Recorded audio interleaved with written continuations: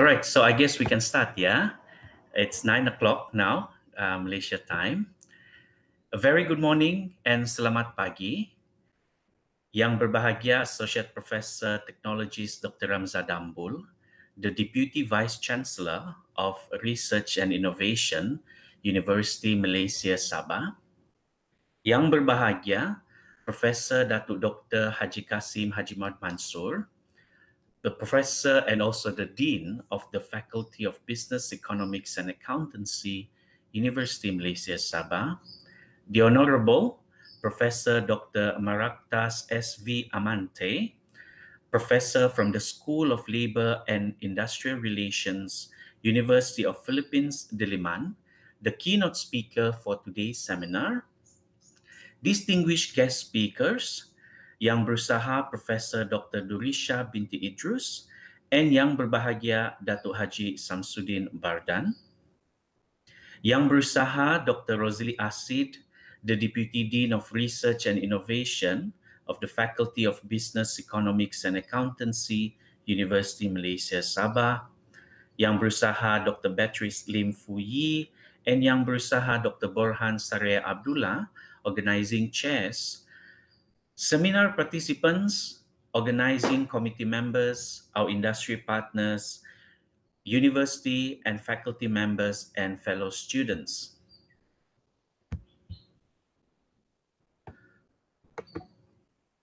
On behalf of the organizing committee, I would like to welcome all participants and attendees to the International Seminar on Human Resource Economics 2021 with the theme Security in Work After COVID-19 Pandemic.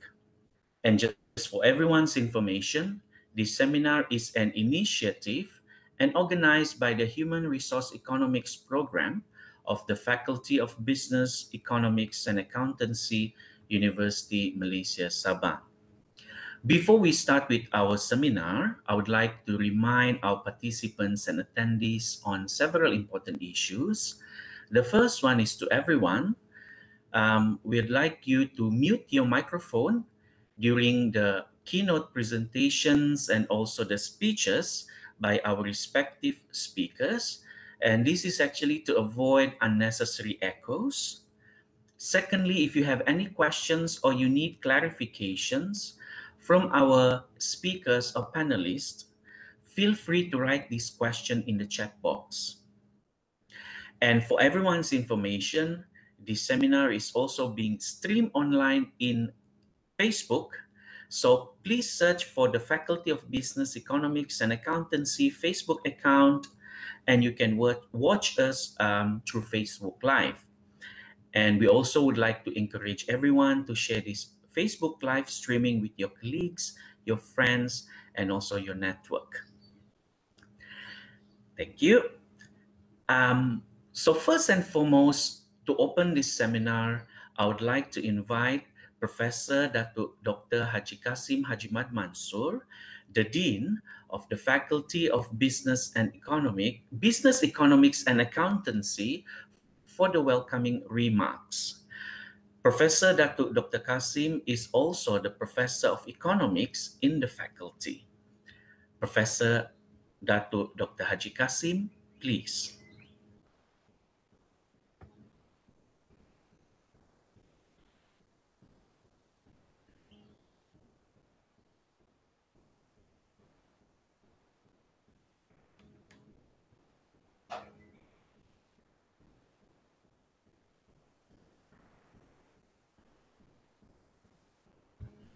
Prof. Datuk?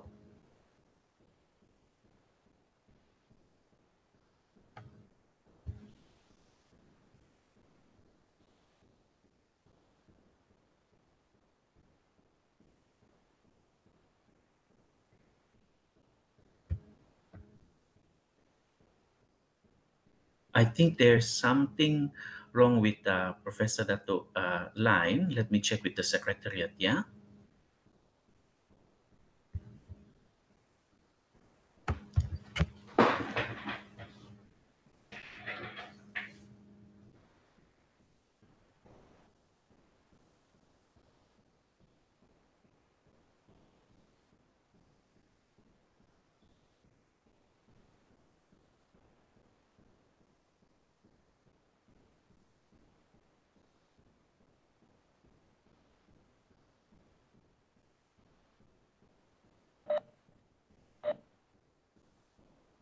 Yeah, take time next time. Yes, okay, yeah. Professor Datuk Dr. Haji Kasim, I think, is now online. Yes. Can you hear me? Yes, Prof. Yeah, we can hear Okay. you loud and clear. Yeah. Okay. Sorry about it. Thank you very much. Okay, thank you very much, Dr. Oscar. Bismillahirrahmanirrahim. Assalamualaikum warahmatullahi wabarakatuh and very good morning. Yang berbahagia Profesor Teknologis Dr. Ramzah Dambul, Deputy Vice-Chancellor Research and Innovation of UMS. Yang berbahagia Datuk Haji Samsuddin Bardan, Executive Director Malaysian Employer Federation (MEF).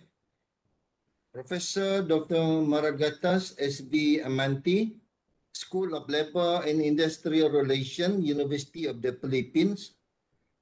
Yang berbahagia Profesor Dr. Durrishah binti Idrus, Faculty Technology and Informatik Razak, University Technology Malaysia. Distinguished guests, presenters, participants, my dear colleagues, ladies and gentlemen. First and foremost, I would like to welcome you to our Faculty of Business, Economics and Accountancy, UMS, where scholars and researchers in partnership with industry, our universities, friends and students all gathered here today, online. First and foremost also, I would like to record our thanks and appreciation to Yang Berbahagia Professor Ramzah Dambul, Deputy Vice-Chancellor Research and Innovation of UMS, for the support and willing to spend your busy time attending and officiating this seminar this morning. I am honored to welcome you to join our seminar and wish that all of us participating will be more enriched at the end of our encounters. In particular, I would also like to thank our keynote speakers, Professor Dr. Maragtas S. Amante, our panels, Professor Dr. Durrishah Idrus, and also yang berbahagia Datuk Haji Samsuddin Bardan for joining us today. It is also honor for us to welcome representatives from both states and federal government and other government-linked companies and agencies. And I would like to greet the representative from the academics, top management, and faculty management and students. Ladies and gentlemen, I would also like to begin by giving a brief introduction to International Seminar on Human Resource Economics of 2021. This morning, our delegation is here to discuss one of the most aggravating issues in the world. We all know that with so many labor issues in ASEAN and Malaysia in particular, it is important to give an overview of current situation of the labor market in Malaysia in particular. In addition, this seminar is also a catalyst to encourage students. I would like, especially the postgraduate student and the faculty involvement in research and academic discourse activities. The expertise and knowledge that the speaker will share will give the audience more exposure to the topics being addressed and discussed. And one of the objectives of this seminar is to highlight the labor issues during pandemic, to assist and for policy formulation and government action.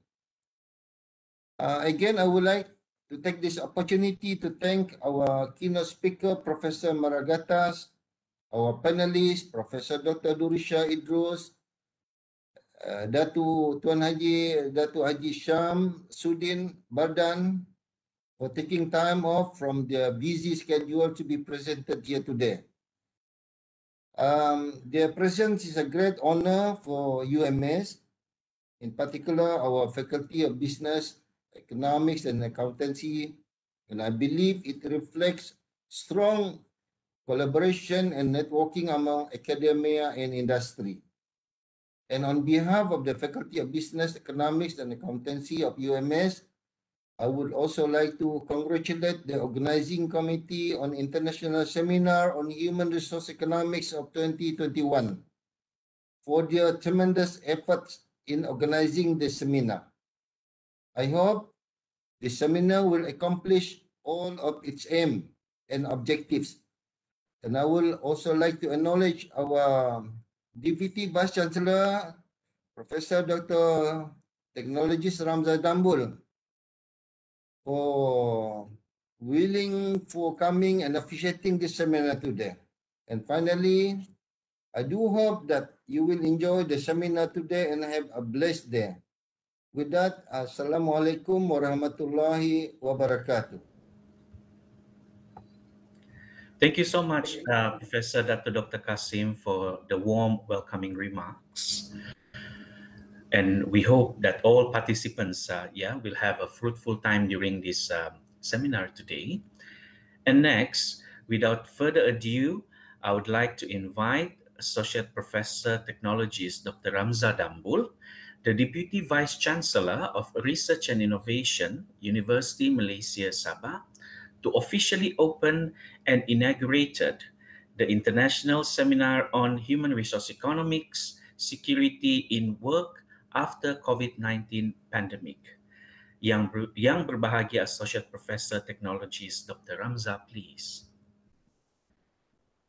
Thank you very much, Dr. Oliver. Assalamualaikum and very good morning, everybody. I hope that my voice is clear. Is it okay, Dr. Oliver? Okay, Prof. Oscar, sorry, yeah. Dr. Oscar. Yeah. I always confuse you between because we have another colleague, Dr. Oliver. Okay. Yeah. Anyway, yang berbahagia Profesor Datuk Dr. Kasim Mansur, the Dean, Faculty of Business, Economics and Accountancy, University Malaysia Sabah. Yang berbahagia Datuk Haji Samsuddin Bardan, Executive Director, Malaysian Employer Federation, yang berbahagia Profesor Dr. Maragtas S Amante, Professor of School of Labor and Industrial Relations, University of the Philippines.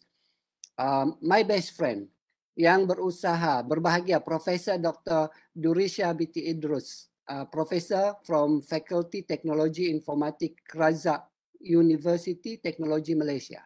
Thank you, Prof. Yeah, you look very radiant this morning, Prof. As always.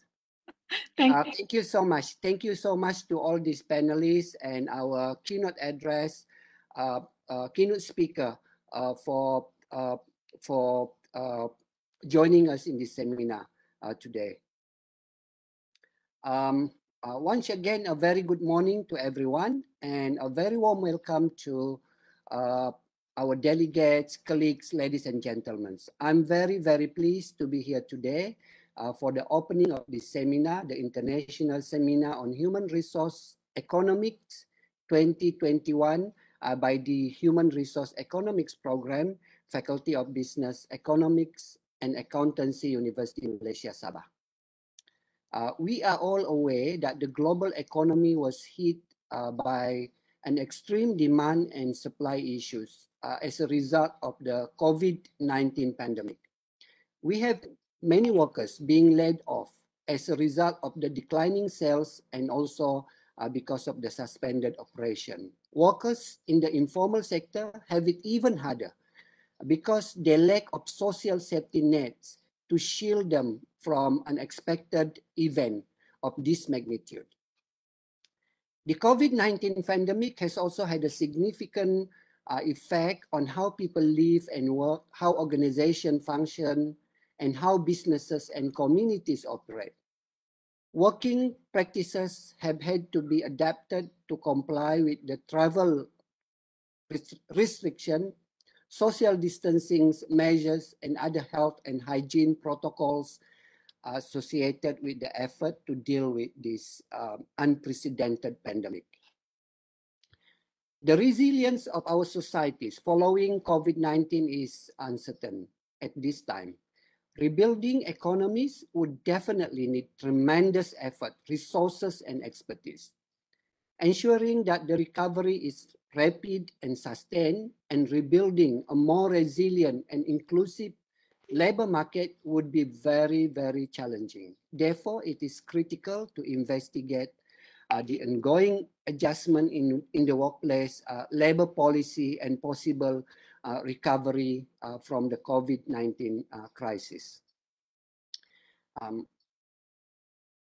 This international seminar offers a forum for scholars, industry actors, policymakers, and society as a whole to address the work-industrial relation nexus in the light of COVID-19 pandemic, the impact of this unprecedented pandemic.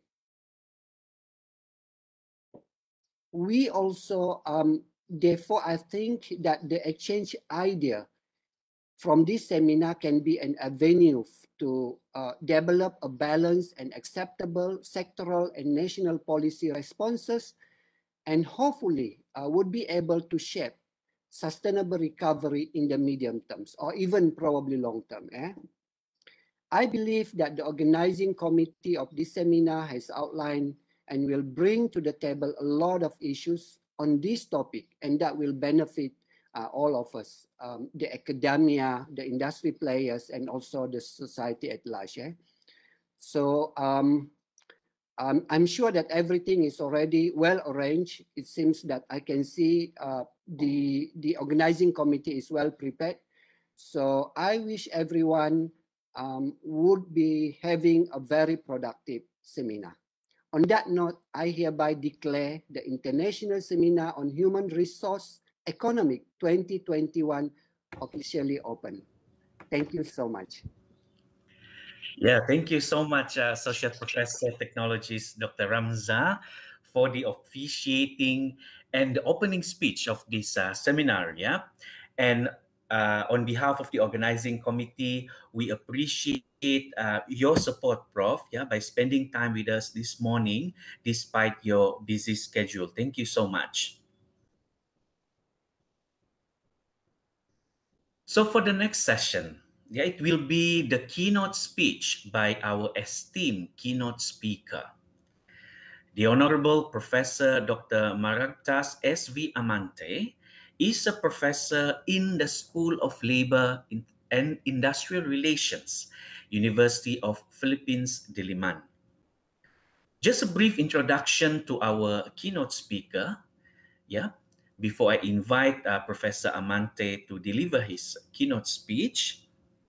Professor Amante holds a PhD in Labor and Industrial Relations from Keio University, Tokyo, Japan, a master degree in Policy Economics from the University of Illinois, USA, and a Bachelor of Arts in Economics from the University of the Philippines School of Economics. Throughout his academic career, he holds several prominent positions in the academic arena in the Philippines and the Asian region. To note a few, Professor Amante was the Vice President of Administration of the University of Philippines Diliman from 2011 until 2017.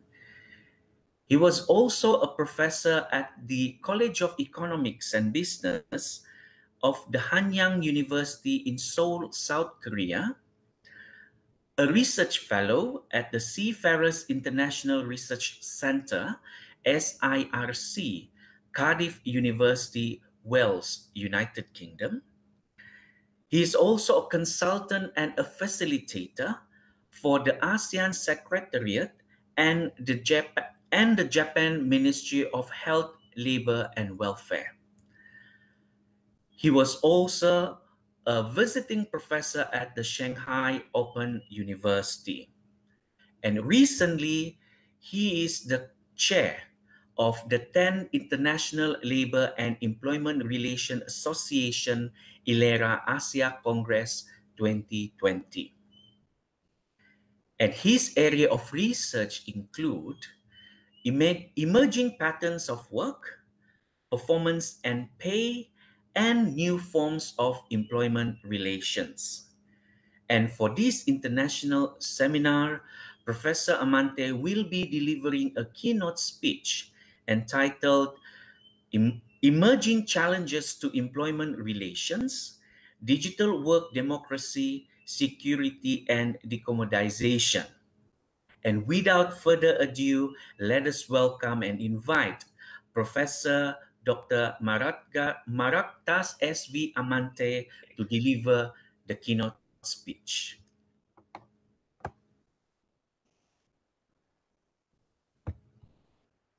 Just to make sure I'm being heard, good morning, Yeah, everyone. good morning, Prof. Yes, we can hear you loud and clear.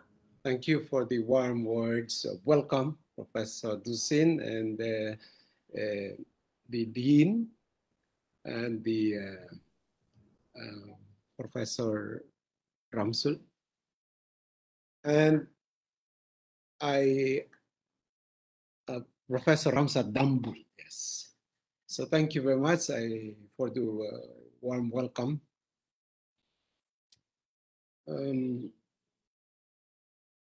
We in the School of Labor and Industrial Relations have been discussing how, what would be the ways we could see you, and we thank you for your active participation during the 10th Asian Regional Conference on Labor and Employment Relations last December, rescheduled because of COVID. We really would like to see you. Hope to have you here in Manila, in Quezon City, and perhaps later on, our team, our professors, our students would like to see you. You're very close, you see. Just down there, I think maybe the 1 hour, 2 hours flight. I could see an old friend, Professor Bala, has just joined. I really miss him as well. I have not seen him for some time. So this would You okay? Good. Yes, good to see you. Good to hear from you. Yeah, I yeah, just yeah. saw your name. You just joined. Yeah. Thank you, Prof. Yeah, Nice. so we really after this year maybe we could see how we could have a more active academic cooperation, maybe exchange, because it is important for our two countries to really. I think we are very close as far in terms of temperament, in terms of value systems. And now the topic that is assigned to us is how do we, because Dr. Bala, we have been together in so many international meetings, and we have been wrestling with these ideas of the world of work. And now COVID-19 has really forced us to undertake these online meetings and to rethink. So what I'm sure the slides will be available for you, but I will not I will not discuss its page.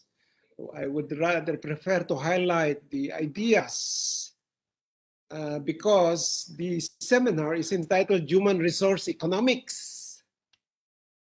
And we are particularly dealing with human resources. And as you know, there is now a strong call to reinvent, to innovate our world of work because of COVID. So we now have a lot of online digital work. So that's I hope would be the most prominent part. The ideas, the systems that have been worked out as a result of what you call industrial progress, industrial revolution. And we have to acknowledge these ideas came from the West. The way that the West designed, invented the world of work, providing us the framework on how we work together and how I appreciate my work, how high I value my work and the work of others, the colleagues, we call that job, tasks, duties, responsibilities that we break down. And as you know, technology is now clearly upon us. And before COVID, there was a lot of talk about Industry 4. But before Industry 4, there is Industry 1. And we all know where it came from. The Industrial Revolution was invented. Capitalism was invented in England, in Europe. And then came down to us via colonialism. You see, I mean, the Philippines was a colony of Spain, then later in the United States. Of course, you were also a colony of the mighty empire called Britain, Great Britain. And so a lot of our issues and our problems now are traced to that period, and we still have to deal with that now.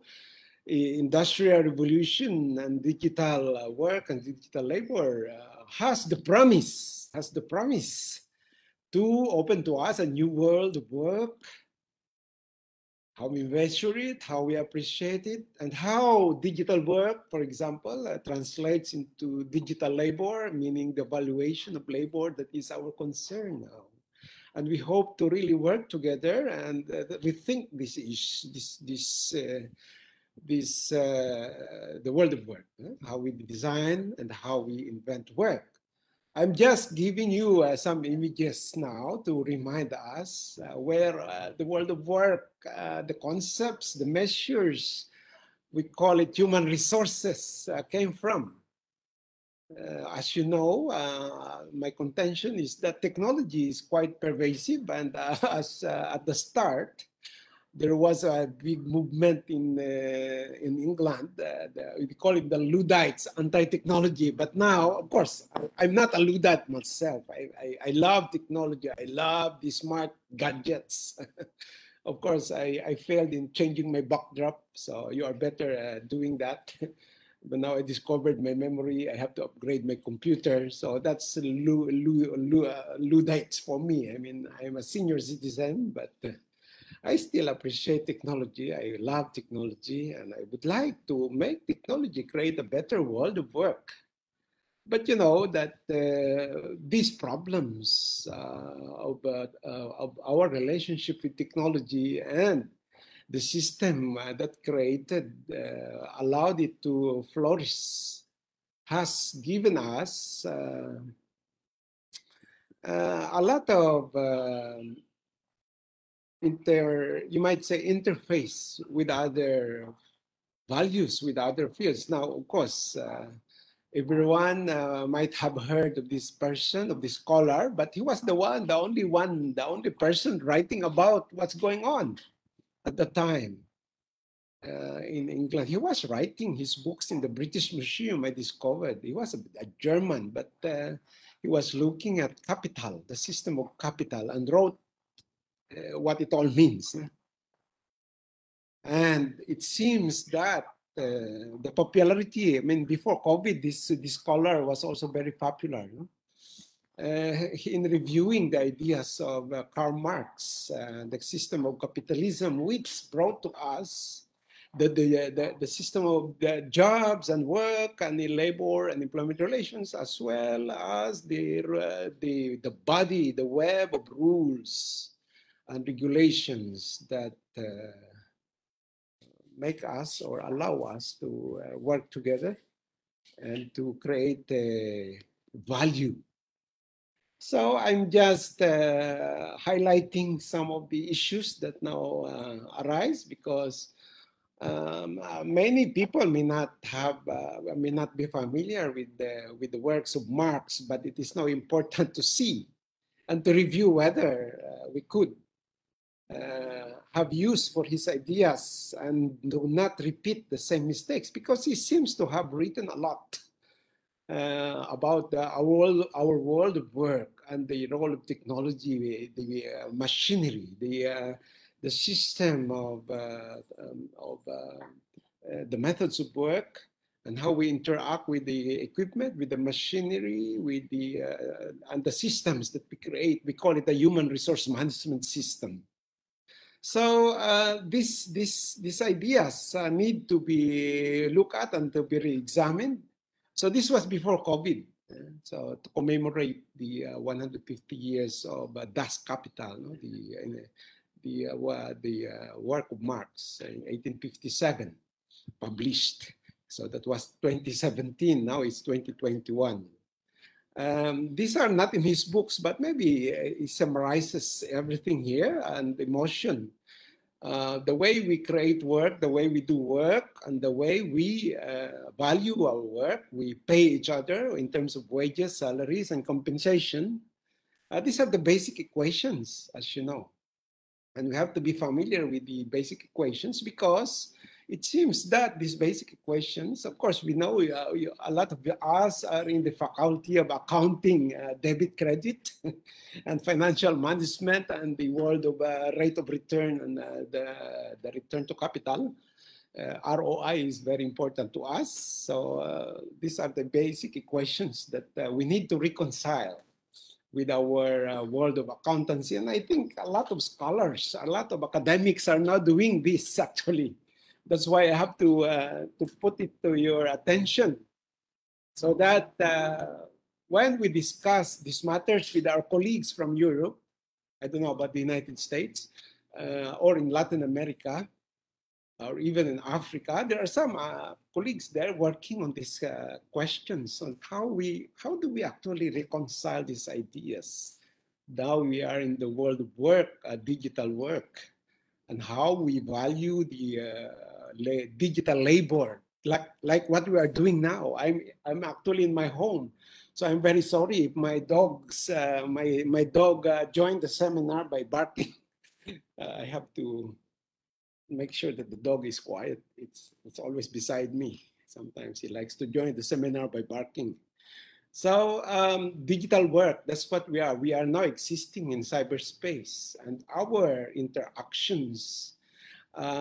You see, I'm so amazed at how you're able to prepare very well for the international conference and the way you use technology. You know, Professor Borhan and everyone, Professor Oscar Duzin, you were here during our webinar, online seminars, and now we have to see how we go back to the bedrock of ideas which form. So as you could see, these ideas go back to the Europeans. We have to look back at the bedrock, the basic principles of why we work.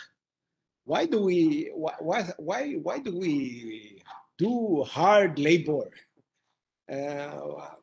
Now we are doing this in digital work. Doing cyber work, app-based work, technology-based work. A lot of us are doing freelance work and using technology to achieve nicer, better results. But we have to go back to the basic principles. And this was the Enlightenment period. And you know, I just have to flash this image just to remind us the social contract is very important. Why do we work? And what is it in my cyber work, in my lecture that interests you?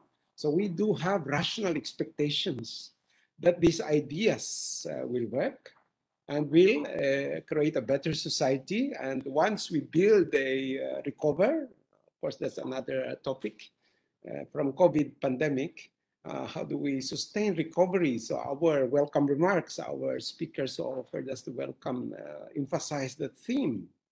How do we move our economies? How do we recover? Everyone is now speaking about K-shaped recovery. The owners of technology, those are able to use technology like what we are doing now, doing Cisco WebEx seminars. Would be able to sustain recovery and able to recover and gain our work, our jobs. Those who are able to do cyber work, freelance work. But those who are outside the cyberspace, outside the digital work, of course, someone still has to plant, someone still has to take care of the food production, and someone still has to deliver, and someone still has to do the cleaning. So manual physical work could not be digitalized. So how would that be in relation to the equations of capitalism that we need to identify? So fortunately for us, there are ancient 1800 texts like this that guided or mitigated the negative effects of the Industrial Revolution in the 1900s, the late 1800s. So we have to go back to the ideas of industrial democracy and why trade unions were organized at that time. And we owe it to Sidney and Beatrice Webb, who invented the concepts of unionism, or you might say popularized. They didn't really invent it because trade unions were already there. You just made sure that it is in the correct direction to collective bargaining and to collective negotiations to improve the terms and conditions of work. Because the other side of that, as you know, there was a lot of social ferment and social revolution created by the ideas of Marx, because Marx said, this problem between labor and capital will not be solved because the contradictions will remain, the inequalities will remain. So you need to take political power. The workers need to take political power.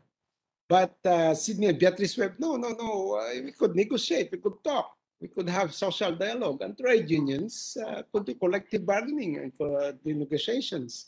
So we are now interested. That's what's happening with the voice of the trade unions. Here's another scholar. I hope you have his books in your library. We have a very old library. I have not visited because of COVID, but we do have the books. I think the books are online as well, so you better grab a copy because of, I think, free copyright, no? and as a reaction to those to the inequalities, to the inhumanity of industrial revolution. Imagine a lot of abuse and exploitation going on while a surplus value was created at the time in Europe.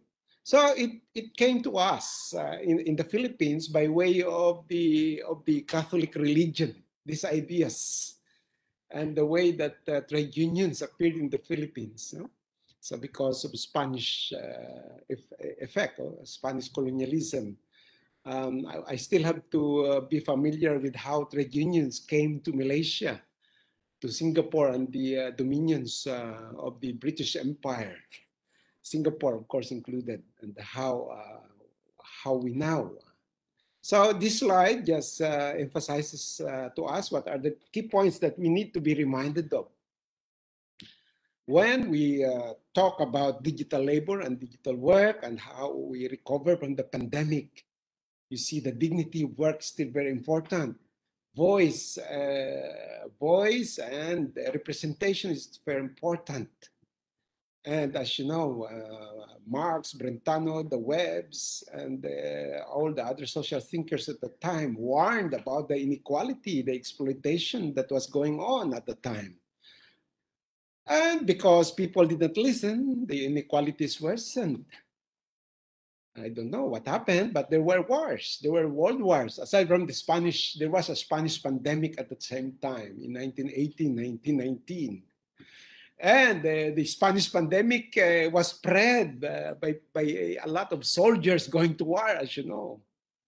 Actually, a lot of the viruses, the Spanish flu virus, came from Europe and the United States, but they are all going to war, and they have to go to ships, on board ships. So it was then that the flu spread all over the world and killed them, I think more than 10 million or maybe 20 million people. So you have to be warned.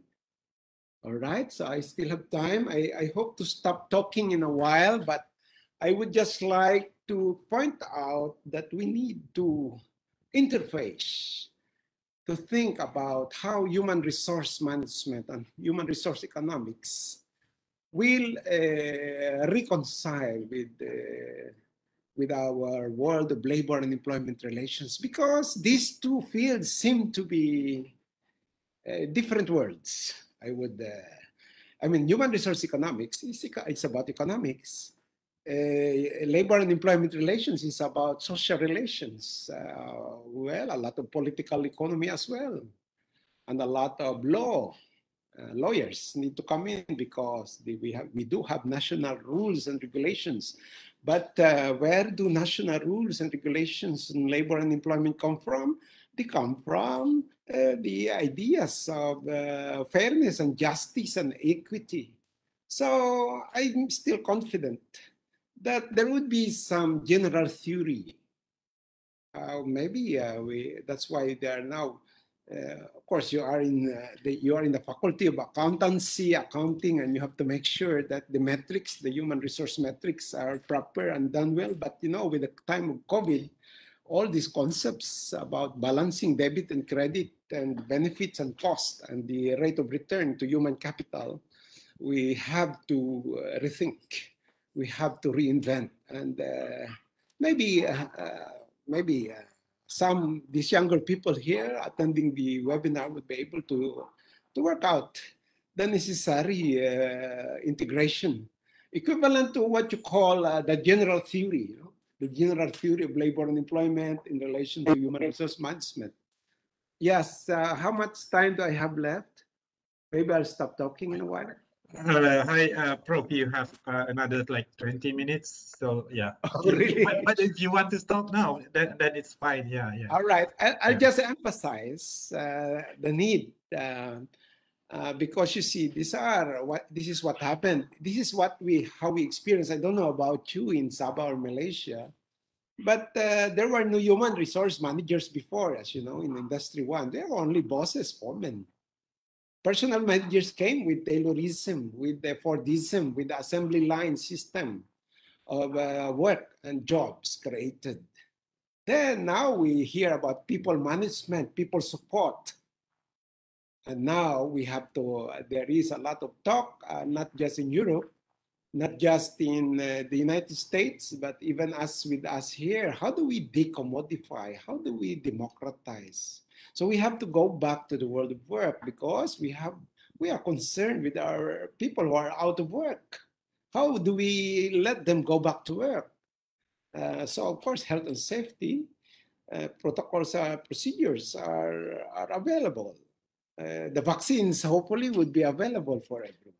So that is the Industry 5 after COVID. I don't know, you in Sabah or you in University Sabah, Malaysia, or maybe we could work this out. How do this work out? The younger people, you have to work this out. So, but anyway, we are just pointing out where you could start. Because as you could see, we are dealing with Fordism and Taylorism, and this was about cars. This was about assembly line system, but now we are doing digital work. Will there be digital Taylorism? Will there be digital Fordism? Will there be, you might say, how do we value and how do we price what type of human resource economics would be needed? So these ideas from Taylor might help. I'll just skip through this because this is sort of a reviewer. So I'll skip this slide, but I would just like to point out to you that there is now a global effort. I don't know if I would like you or we, our colleagues in Soler, in our School of Labor in the University of the Philippines, would like to rethink these issues. And this is an open. Of course, a lot of you are presenting or doing papers in the International Labor Employment Relations Association. A lot of you are active there.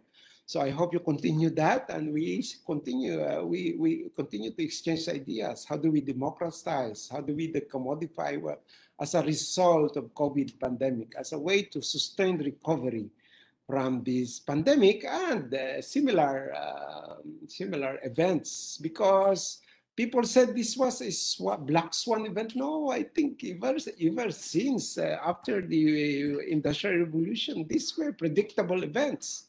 If we don't pay attention, there was a Spanish pandemic or Spanish flu in the 1900s, and there were world wars and there were climate change. So we are adequately warned by scientists and people. All right. So now we have to reconcile and interface with the ideas of human resource management, because human resource economics, what does it mean? Of course, we deal with labor supply and demand, but right now, the rules of the market is still there. We still have to contend with labor supply and demand, but we don't worry about, there is no equilibrium. A lot of our economists are so worried and so concerned and spend their lives trying to find the equilibrium between labor supply and demand, which you will never find. So here in labor and employment relations, we always say that, but you need to have decent work, you need to value the work people properly, and we need to put the boundaries. Even if we do digital work and digital labor, how do we jump from digital work to digital labor? Because labor is now valuation, pricing, wage and salary systems. Digital work is just duties, responsibilities. We're happy to do work. We're happy to do cyber work. We're happy to do digital work. But how do we measure that? And how do we value that? And who will benefit? Very important question. Who will benefit from this cyber work, digital work? Who will make a lot of money? I hope you do. So we have to make sure that happens. So I'm just reviewing to you the field of human HRM. It's management, as you see. It's about Taylorism, it's about Fordism, it's about factory management. And then now we are going to apply these ideas into digital work and digital labor? I don't think so. We have to rethink and revise and innovate. So that's, these are the fields of HRM, the work. We have to innovate. We have to change. And how do we do this? How do we apply this to digital work, digital labor? There is a lot of reinvention. There is a lot of opportunity for young people. to do this. We call it strategic management. But you see, this was in the 1980s, 1990s. I'm just reviewing here the various models of HRM, which we now have to check and validate. I hope younger students, younger academics, younger professors would be able to do this. You know, we have this, what HRM model do you know? You have the Council model, Boselli model, your value chain model, Harvard model, Ulrich model, Warwick model, etc., etc. So we have to go back to the bottom line. And now I jump a little bit because you see COVID pandemic, ILO is telling us that a lot of people lost jobs, but how do we recover? And there would be slow job recovery. People are talking about K-shape. So it's an exam for you. What is that K-shape? Does it apply to you? And in Malaysia, in the Philippines, yes, there's a lot of unequal recovery. Those who are the owners of capital, the owners of technology, the owners of machinery equipment, the owners of Zoom, the owners of WebEx, Cisco, will be richer. But what happens to the rest? I hope they share. Is it a matter of sharing? I'm just sharing with you what do we mean by this. So I'll skip these slides because the challenge is really to make sure we are not replaced by artificial intelligence. Of course, we are the master. We still do a lot of control and manipulation.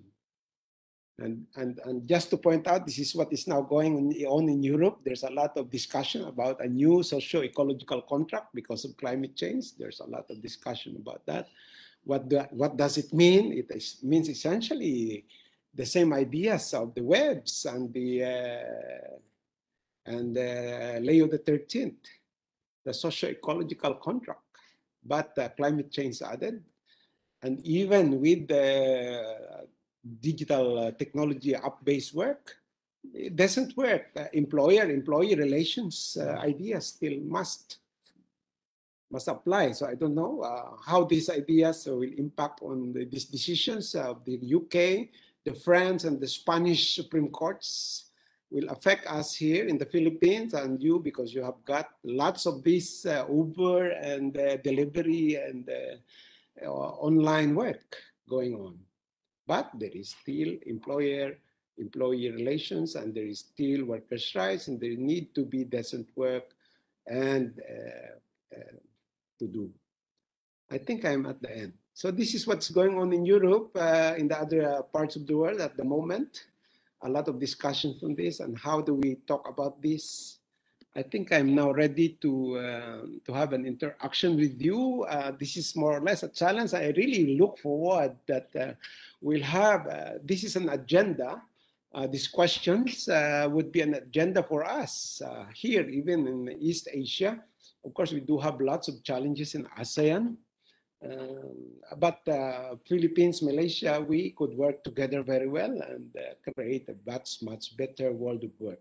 And to integrate all of these ideas between economics, between management, between law and justice, and to create a better world. Who will be moderator? I think I'm done with my main message. Sorry to talk a lot, but I think I have time to answer questions, or I put in my email address, or you could send it. We could have more interaction through email if you want. This is not the end of it. This is a beginning. Yeah, Thank you. through the Prof. Thank you very much, Prof. Yeah. Yes. I'm done. I'm finished. Thank you. Okay, thank you very much. I will take over from here. Okay, so again, we would like to thank Professor Dr. Maragtas S. Amante, okay, a professor from the School of Labor and Industrial Relations, University of Philippines, for the keynote address just now. And yes, from the keynotes, so we believe that the productivity and sort of like jobs, okay, and positive employment relations to be sustained, okay, to be sustained, and work should be decommoditized and also democratized, okay, especially on decision about the job reassignment and also work design. Yes, thank you very much, Prof. Again.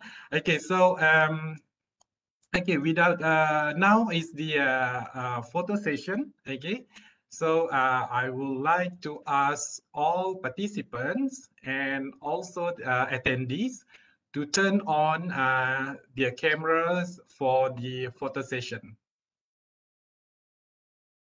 Oh yes, before that we have like one question. The question of employee. Wait, this is from Prof. Bala. Yes, Prof. Bala. Yeah, how are you? Good to hear from you. Yeah, there is one question from Prof. Bala, I think. Yeah. Here, I could read it in the chat. Yes, it is on the chat. I'm now opening the chat, and I have messages from Prof. Bala, whom I have met in so many occasions, long time ago, but I have not heard from him lately. I hope you are safe, and you're a very strong man, and you're a big man. You're still a big, strong man, Professor Bala.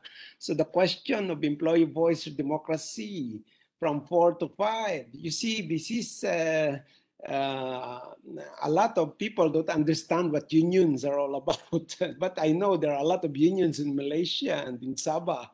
And so what's happening to them? Are we listening to them? Are the ideas also in sync, in harmony with what we're talking about, the commoditization, because the voice and representation of workers have to be reinvented.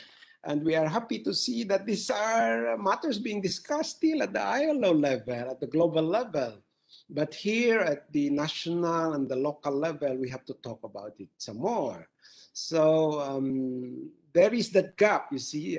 Human resource managers don't like unions, you see. I don't know why. Actually, I could not understand. But in general, that's saying in general, because as you see, Prof. Bala, the textbooks of human resource managers are about Ford and Taylorism.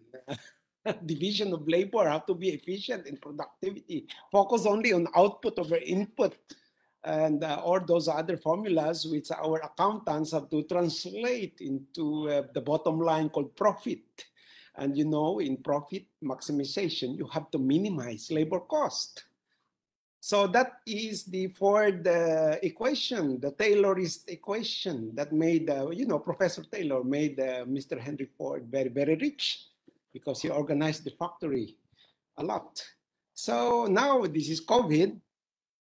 Of course, we hear our ideas came from the books, textbooks. So now do we still use the same textbooks?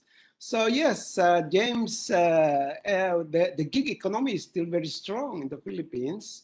And so, Professor Bala, I think these discussions about digital work, digital labor will become more prominent. We need an integration. The human resource management models are very important. Yes, of course, we hire people, we hire labor, we hire workers to maximize business results called surplus profit, right? But we have to watch the inequality. There is we call it a phenomenon called Zoom burnout.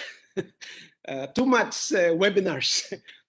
Actually, the rule is 20-20-20.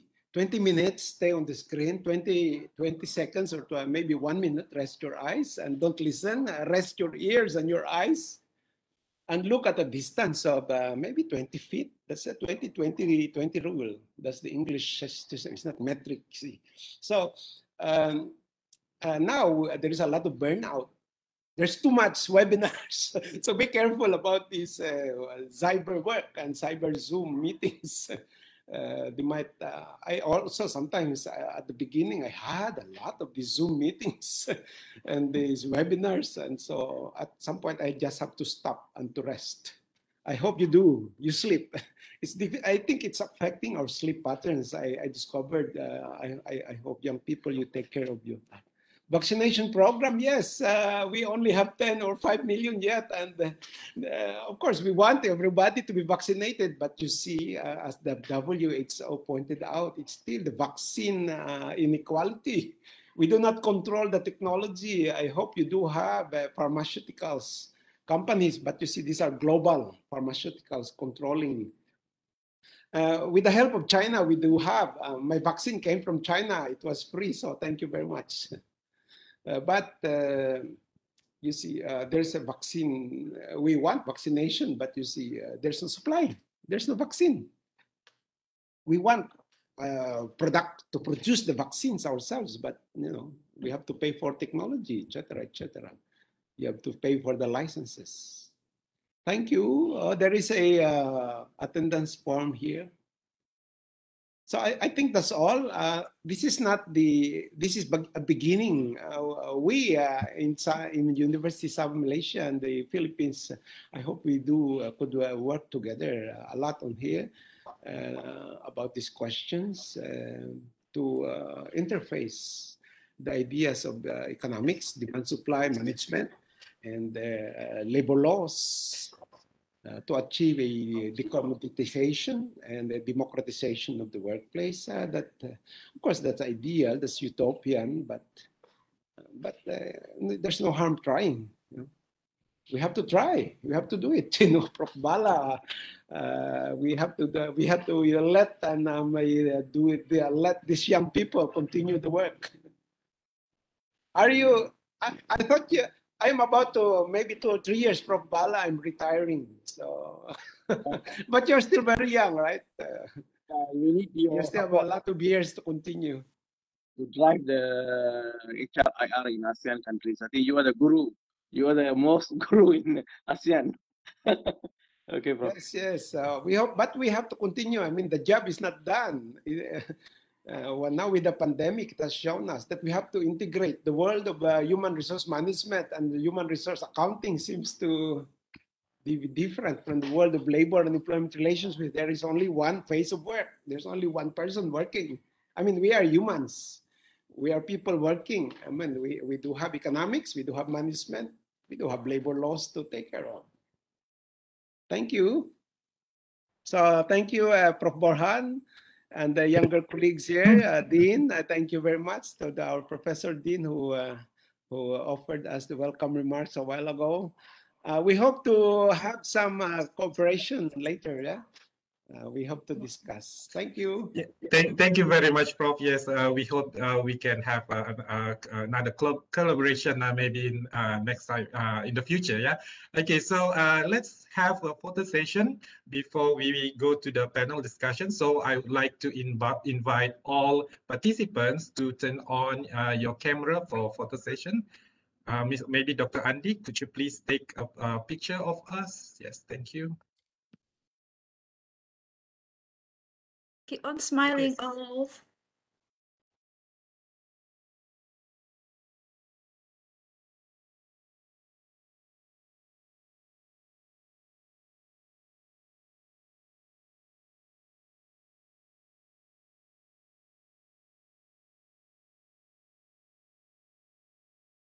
Freestyle.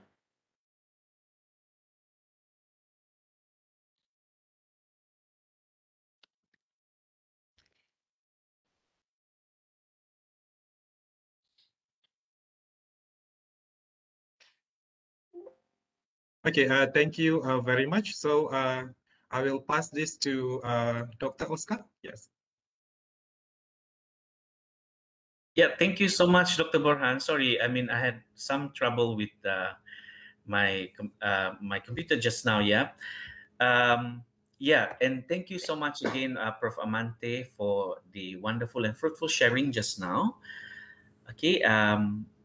For the next session, yeah, it will be a panel discussion, yeah, on the topic of security in work after COVID-19 pandemic, and there will be 3 panelists, yeah, distinguished and renowned panelists to discuss the topic. And our moderator for the session is Dr. James Allen. And for everyone's information, Dr. James is a senior lecturer in the Human Resource Economics program of the Faculty of Business, Economics and Accountancy. He holds a PhD and Master's in Economics from the Yokohama National University, Japan.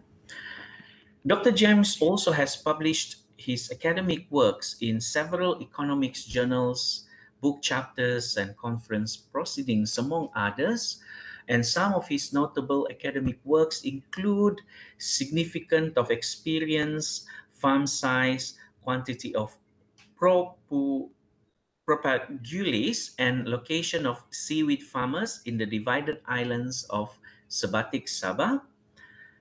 The economy of Sabah and Kalimantan towards greater economic interaction in Borneo, and also big spending, small success, profit and loss analysis of Yushima seaweed farming in Green Island, Palawan, Philippines. Yep, impactful work. And without a further ado, I would like to invite Dr. James Alin for the panel discussion. Thank you, Mr. Chairman, Dr. Oscar. Can you hear me? Yes, Doctor, loud and clear. Right. Yeah. Welcome to our panel session. I think by now we are warmed up by the keynote speech just now by Professor Maragtas. I personally enjoyed that, Prof, your speech. So today we have three distinguished panelists with us. Let me introduce them. The first panelist is Professor Datuk Dr. Haji Kasim. He is our dean for the third time. Is that not, Prof? He is a very experienced campus administrators, because he held a lot of administration posts, both inside the campus and also outside. In addition to that, he also very distinguished scholars in the area of economics, particularly in labor economics. His well-known work in the area of development economics, looking at the poverty, and also he wrote a very special book on the Islamic approach to labor economics, if I'm not mistaken. He published more than 100 papers and supervised maybe around 30 or 50 maybe in his long career with UMS. Second speaker, we have equally distinguished and well-known professor from UTM, University of Technology, Malaysia. I suppose the campus is in Johor, yes, Prof? Professor Durrishah actually is well-known among my program. We always seek her advice and guidance whenever we have some event like this. Thank you, Prof, for always giving us advice. We look to you as our mentor. Professor Durrishah is also a very distinguished scholar in management, human resource management. So she actually sent slides. The title of her slides is COVID-19 impact on HRM. And she also served both in UTM, inside UTM campus, and also outside. Very interesting is she is used to have the KPJ. KPJ is one of the biggest private health provider in Malaysia. Very interesting profile. So the third, and this also Datuk Haji Samsuddin is now the president for employer federation. Usually in my class, we talk about labor union employees, but today we get to hear from industrial leader, from Datuk Samsuddin. I think he will give us a very interesting overview of on the issue of job security after the arrival or the spread of COVID pandemic. So with that introduction, may I invite the first panelist, Datuk Professor Datuk Dr. Haji Kasim, our Dean. Prof, please.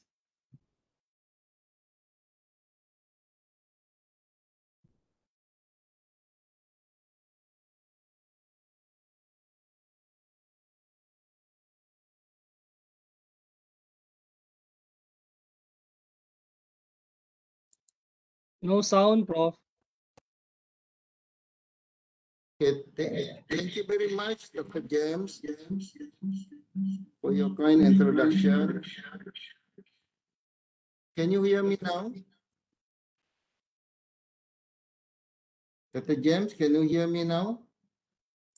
Yes, clear. Yes, Prof. Yeah, loud and clear.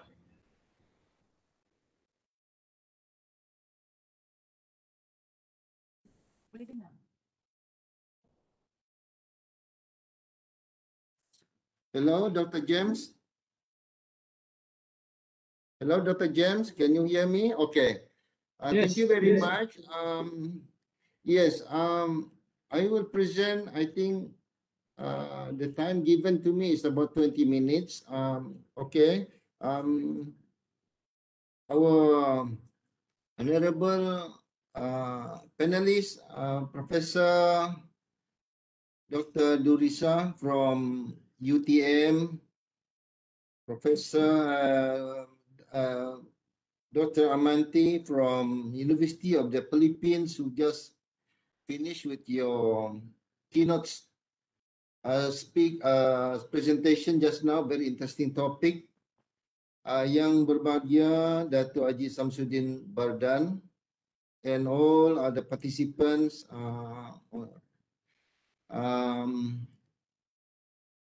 participating in our conference this morning. Thank you very much. And my topic of presentation is tuned to this the theme of the seminar, which is security in work after COVID-19. Okay.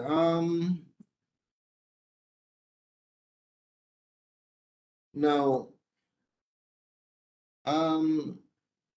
next, Dr. Borhan, my contents of presentation, I will start with the introduction, a very brief on pandemic, and after that followed by definition of job security. After that, economic impact of COVID-19, very brief, and followed by short-term and long-term consequences of COVID-19. And I will also mention about human resource and pandemic, then the role of technology in human resource, and what will be the future work during this pandemic and maybe after pandemic. And I will conclude it in 20 minutes, inshallah. Now, as an introduction, next, Dr. Borhan, next slide. As an introduction, we know that COVID-19 pandemic has disrupted labor market globally, and as mentioned by Professor Amante just now, the supply and demand of labor is in disequilibrium. There's a need to find ingenious or smart solution to this problem. How we can make the labor market equilibrium again. Because we know that COVID-19 has greatly shaken all organizations. Meaning not only the government itself, but all the institution and public and private sectors as well. and has created a complex and challenging environment throughout, not only in ASEAN countries, but globally. So to ensure that the security of the workforce and the continuity of job in the labor market has to be in a good program, because this, of course, COVID-19 has altered as a kind of a signal to the institution or companies how we can help the employees to cope with this extraordinary crisis. We are having in a crisis actually, and in Malaysia we keep our honorable Prime Minister keep on saying that actually we are at war. We are at war, fighting against this unseen virus. And there are now virus has been muted and become so many kind of viruses spreading all over. It will affect the labor market definitely. It is what I also mentioned by Honorable Professor Dr. Amante just now. Now, next, Dr. Abraham. I think not only Malaysians government have implemented certain stimulus packages in confronting or in handling this pandemic. As you can see from the slide, in the Malaysian government has introduced its Permakasa, that we call it Permakasa. Permakasa Plus. It was announced early June this year. It's a stimulus economic package worth 40 billion ringgit Malaysia. And a few days ago, I think 3 days ago, another economic stimulus packages has also been announced by the government. It involves 150 billion. We call it Permuli. So this is also how to cushion, the impact of COVID-19, because in recent months, most ASEAN government in general, and of course in Malaysia in particular, have promptly released series of stimulus packages to dampen or to reduce the economic impact caused by this outbreak. For example, in Thailand has implemented 140 billion baht, equivalent to United States 4.5 billion US dollar, is a stimulus packages also that will run from July to December this year to help sustain consumer purchasing power. Because now everybody got affected, our consumer purchasing powers are deteriorated. And then in Singapore, recently, they prepared about Sing dollar, 800 million, equivalent to United States, 604 million, okay, US dollar, to enhance support measures for individuals and companies. And in Vietnam, has issued incentives in the form of tax break and land use fees to help businessmen reduce costs amid COVID-19. And May 1921, I think Professor Dr. Amante know more about this. The Senate of the Philippines approved amendment to the Retail Trade Liberalization, RTLA, or Senate Bills SB 1840. The minimum paid-up capital requirements for foreign retail enterprises have been reduced from 2.5 million to 1 million US dollar. This is nothing but just to attract, business player coming to the Philippines. I think this is very interesting kind of stimulus packages introduced by the government of the Philippines. So the bottom line is that what I'm trying to say on this slide is that the main objective of these stimulus packages are to increase public healthcare capacity, and then to continue welfare program and support business. There are three major things that the main agenda of this economic stimulus packages introduced by most government, okay, in ASEAN. I think most government globally also do the same. How they can cushion so that the public healthcare capacity can be safeguarded And then continue welfare program because people are losing their jobs. And then the support business are also during, we call it in Malaysia MCO, movement control order. Nobody is allowed to move around. So when there's nobody is allowed to move around, it will affect the business community, especially the small business players. Now, next, I would like to share with you the trend. Next slide, the trend of COVID-19 cases. You can see that the increasing number of cases on a daily basis. You know, only March this year, it can be seen and can cause many problems for the growth of the world economy. This is globally, you know, not only in ASEAN countries, but this is the trend now. It indirectly affects the productivity of labor, definitely. Firm and a nation in the short and long term.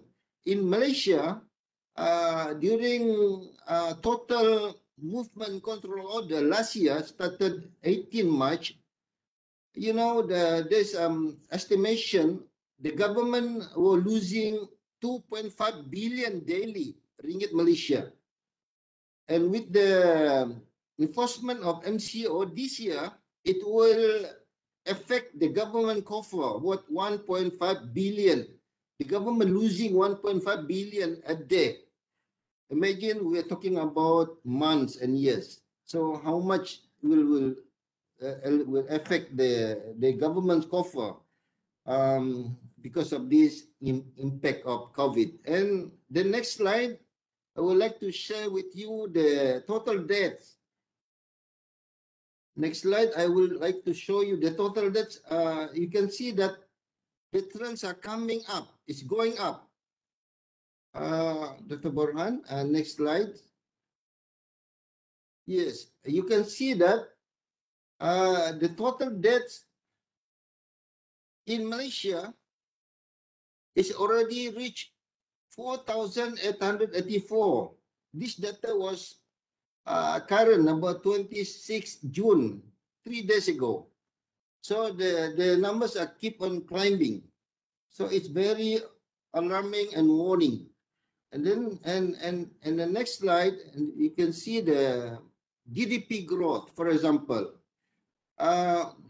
We can see that when the first MCO was imposed last year, March 18, the lockdown, we can see that the GDP bleed 2.4 billion a day, as I mentioned just now. And the government eventually spent 55 billion ringgit Malaysia across the year to ease the fallout, you know, to just to cushion the impact of economic slowdown. The Malaysian economic shrank by 5.6% last year, and it's worst decline since the 1998 ASEAN financial crisis. This is very worrying, and we are hoping that this year, 2021, the Malaysian economics growth will a little bit improve, and most economists, you know, forecasted that the shrink by 3.5% this year. And then the next slide is just about the job security, very much tuned to the theme of this the seminar today. When we talk about job security is the probability that an individual will keep their job. A job with a high level of security is such that a person with a job will have a small chance of losing it. So we are worrying about, everybody are worrying about the job security. And according to Work Monitor Mobility Index by Stand Malaysian, more Malaysian being worried about their job security. You know, rising to 13% from 6% in the past year. and higher job insecurity facing workers during a pandemic. This is one of the most workers will be confronting with the insecurity job, such as fear of losing permanent job, fear of not getting a job for those who are graduates, for example, just finished their studies. They are worried about getting a job. It's not easy now. Financial concern and lack of digital skills, these are one of the things that related to job security. So in general, during pandemic, workers feel insecure about their jobs. Everybody worried. Lack of digital skills among all the workers in relation to the young generation also make, senior workers are much more worried because, because the polarization of jobs are changing because of this pandemic. Now, we go to the next slide. Job insecurity is talking about stress. When people are insecure about the job, it will be very stressful.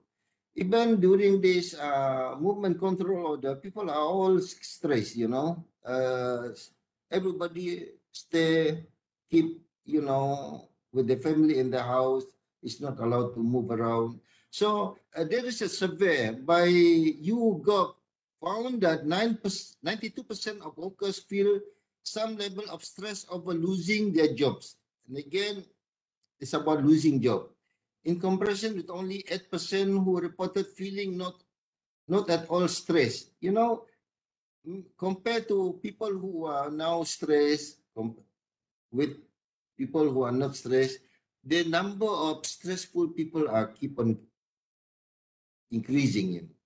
So in the event that lost their job tomorrow, 71% of the respondents believe it will be hard to find another one with similar pay and benefit, with 40% saying it will be somewhat difficult, while 31% believe it will be very difficult. So what does it indicate? It indicates something people are worrying about job insecurity. Next slide, I would like to mention about unemployment. Now, of course, during this pandemic, we have short-term consequences and long-term consequences. Now, in short-term consequences, it is a sudden impact. Millions of people will lay off. Like especially in the tourism industries. How many people has been laid off because now the aviation industries are not allowed to travel, so thousands of them. Others rapidly adjusted to working from home as office because their offices are closed. Even some of the universities in Malaysia now, mostly in Malaysia, for example, most of the universities in Malaysia, we are only allowed to come restricted to 20% of the population at one time, but some institutions are fully closed. They're still not allowed to come to the campus. So others adjusted to working from home is one of the best option.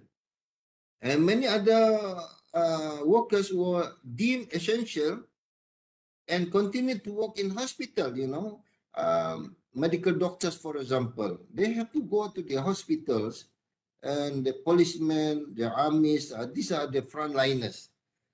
People who are working in the grocery, even they are working, but they are really not really secure, when they are in the public domain, because of the virus.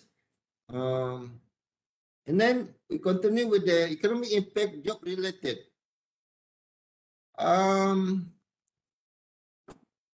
Of course, as mentioned by Professor Dr. Amante just now, some permanent jobs will be losing out. Okay, temporary layoffs. Some will be given a temporary layoff or unpaid leave for 1 month or certain period. Declining hours of work. Of course, this is definite. We used to work from 8 to 5, but now everybody's working from home. Undoubtedly, declining hours of work, working job below qualification. For example, there are some people, some graduates, having very high level of education, but they have to do something, odd job, be a Grab driver or selling burger or something like that.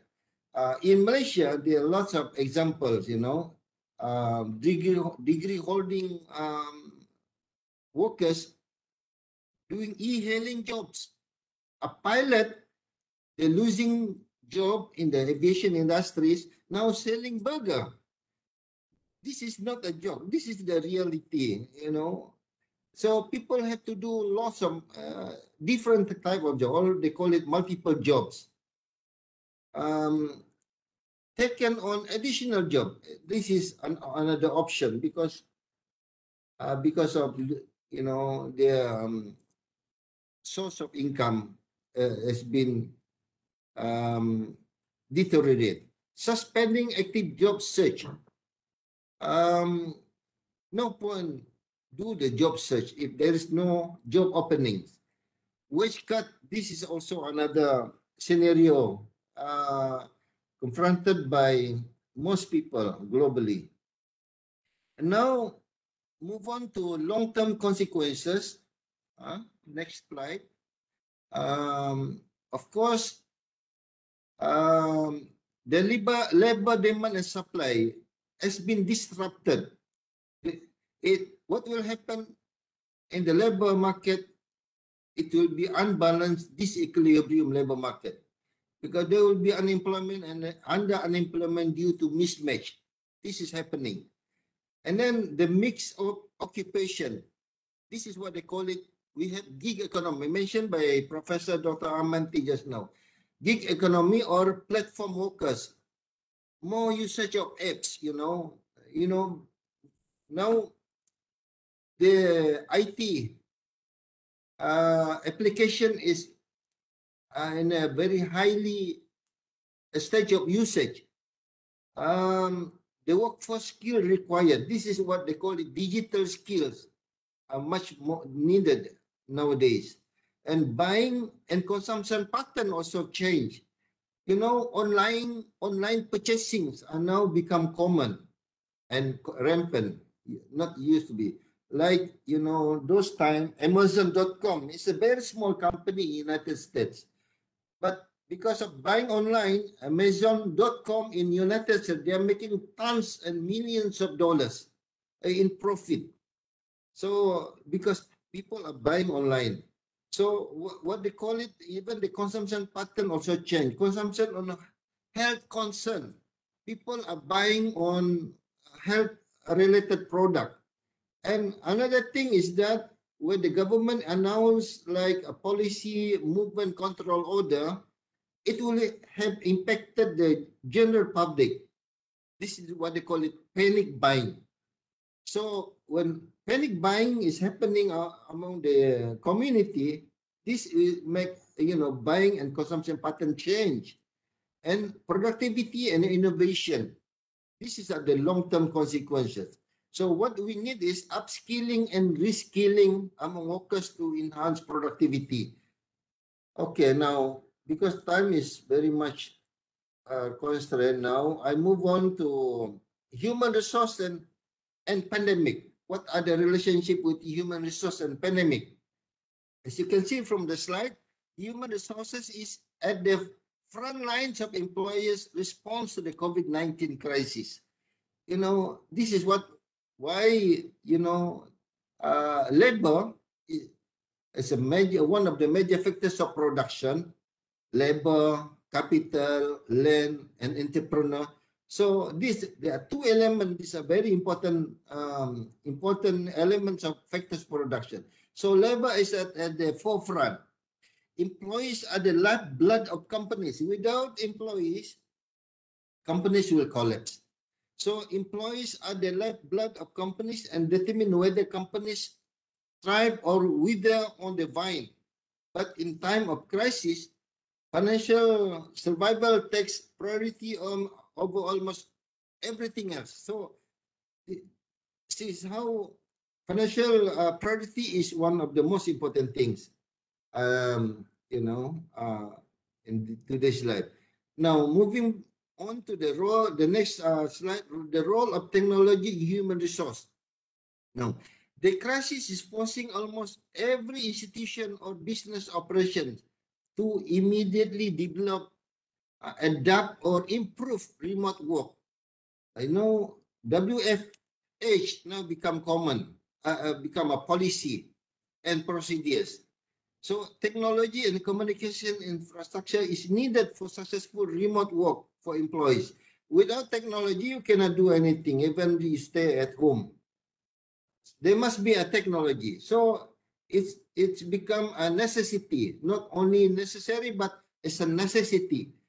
And then this is how for the role of technology in human resource, we want to keep employees engaged, enthused, and productive. You see, this is one of the HR most valuable roles, and often one of our team supervisors. So there are many research found that highly engaged team produce substantially better outcomes. So we still have to engage with our employees, even we are working from home. Me, like me as a dean of the faculty, I have to engage with the faculty members because they are still, they are not in the campus, they are somewhere in their own houses. So we still have, but because of technology, we watch up chatting so we can communicate. So this make it easy. So collaboration among all government department and other private sectors develop and implement new rules like, cashless. We are now in the cashless society. Example, by using e-payment. So the government department have to think of how they can make use fully e-payment, because otherwise how the government can collect revenue, from the public or from the business players. Visual communication platform using Google Meet and other things. These are now one of the things that human resource department has to look into that. So the next slide again, human resource role in monitoring and maintaining morale become even more crucial. So it is good idea to create a formal process for checking in with remote employees. When we are talking with remote employees, they are working from home, and to ask how they are dealing with the added stress during the crisis. Now, people have been staying in the house for more than 1 year now. So it's very stressful.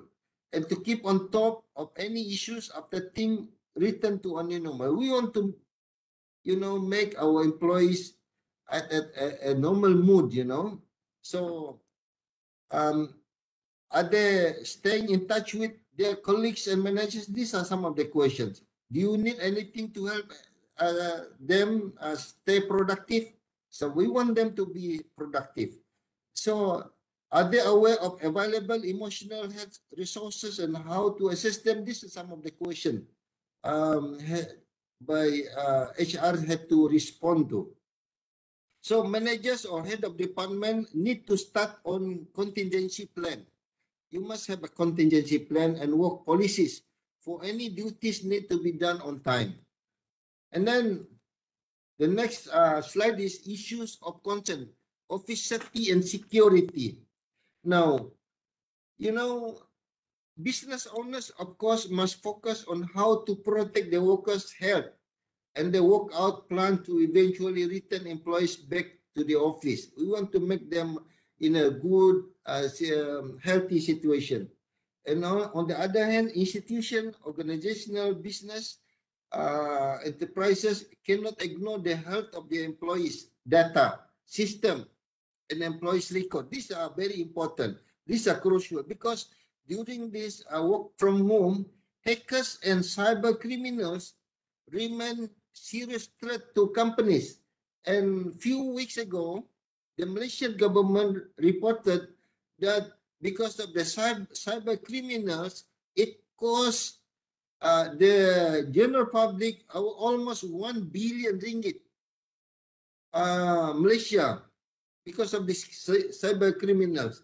And this means that a focus on sanitizing station, when we talk about health, a focus on sanitizing station, workstation, desk configuration, staggered schedules, and enhanced cleaning schedule has to be in place. And then the second one is how to protect data, because the data might have been now more complicated because we are using our laptop, our laptop. So most of the data are very confidential. So personal devices may be less secure than the laptops or desktop computers you might use while working in the office. The device you use while in the office benefit from security measures often put into place by companies' IT teams. These companies' devices are often protected by firewalls and might automatically block certain IP addresses. But your personal devices, our personal devices, are not protected, are not well protected, because we are lacking some features. Like this will, unfortunately could provide opportunities for hackers to exploit our data, companies' data. So, and then last but not least, being in quarantine for too long, staying home for too long, this also leave scammers. They are also bored. They also feel bored. So they turn into cyber criminals. That is why cyber criminals are on the rise now. Result to phishing attempts has been on the rise since the COVID-19 pandemic. Okay, this is what I said just now. In the first few months, because of these cyber criminals, it cost the general public almost 1 billion ringgit. And so all the meetings are online, such as Zoom, Microsoft Teams, Google Hangout, all these services provide a way for employees to connect. But while working from home, they can also provide a threat for hackers, actually. Now, moving on towards the next slide, reshaping future of work. What is going to happen in the future? So, definitely technology with human-centric. We know we are using robotic now, but with the elements of must be have some human-centric, must have feelings. This is, we leave it to the people who are on this area, technologies, say how they can put their feelings on the technology so that technology with human-centric. And then the next point on the slide is that creating future work trend.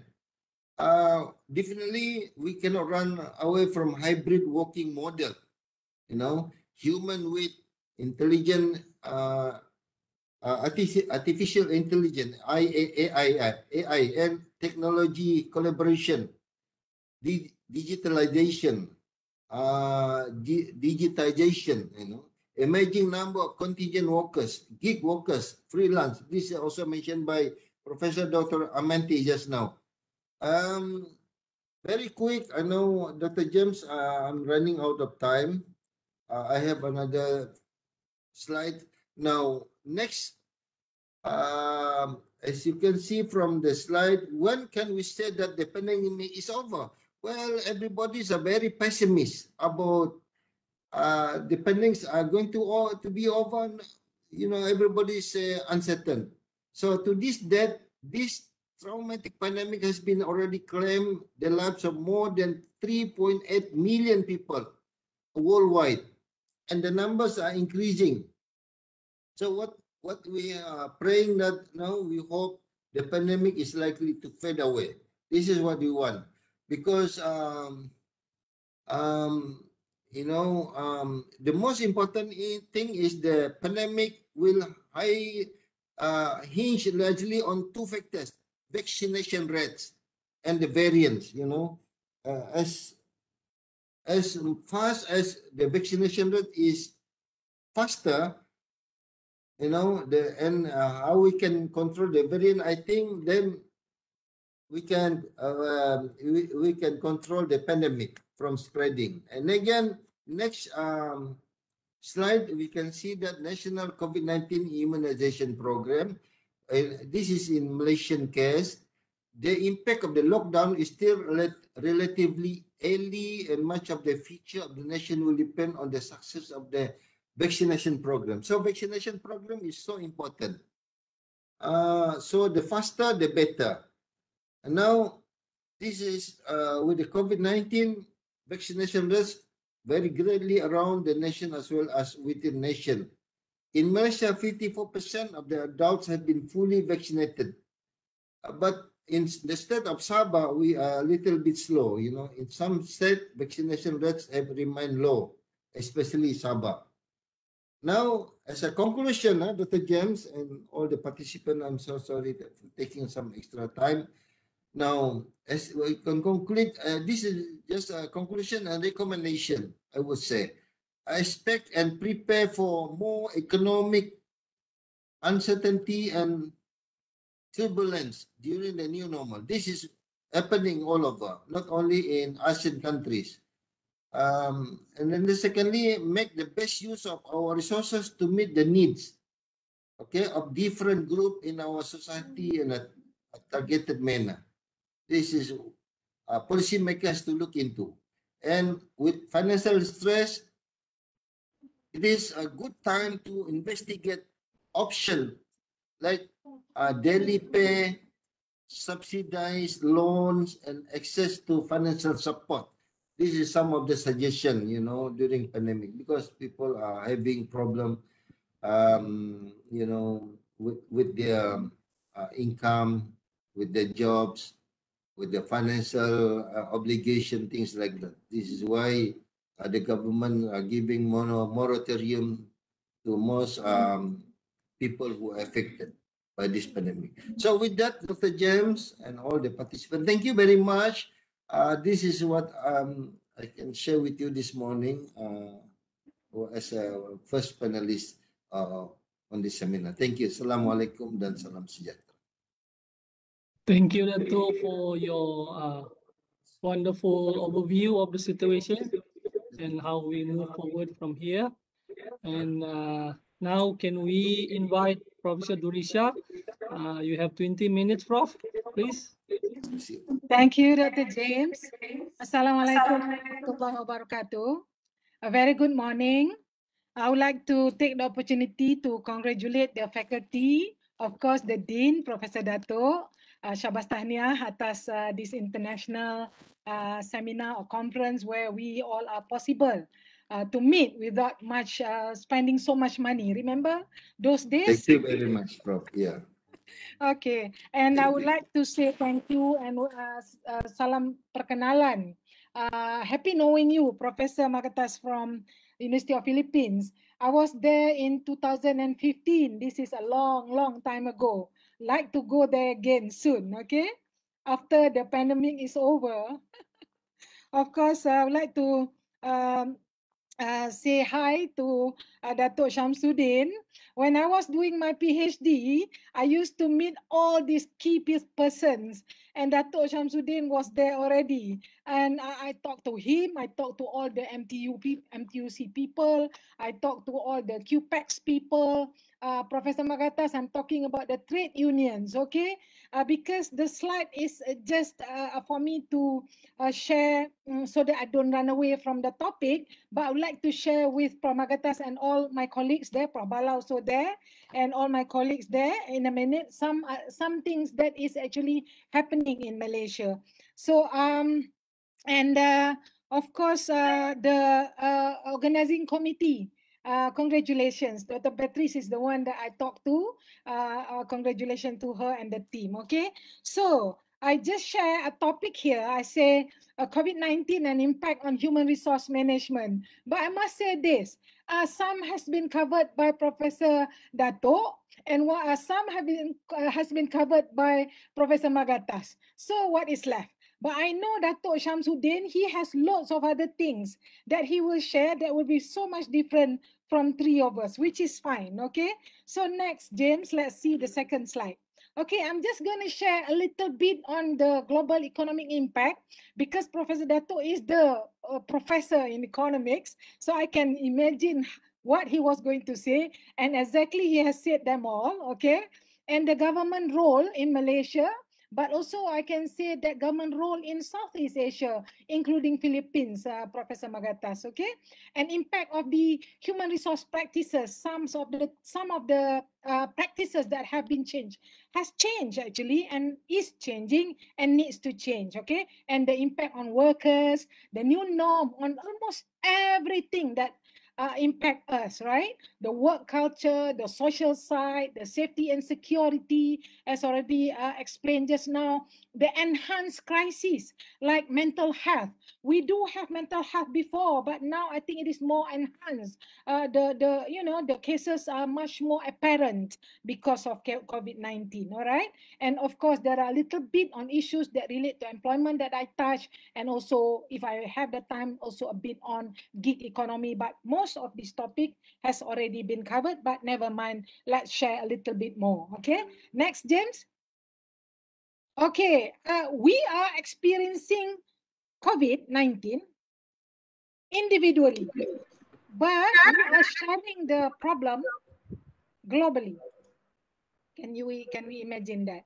We actually did not expect in our lifetime, we may live in Malaysia, our, mortality rate, I think our, life expectancy is about 77 years, maybe if you are lucky, 80, So we never expect there'll be a pandemic, all right? Apart from the 1918 has already mentioned by both professors, by Prof. Maragtas just now, But we also did not expect a economic crisis as big as this, which is actually maybe worse than the 1930s. That is how COVID-19 as catapult or make the problems bigger, okay, bigger.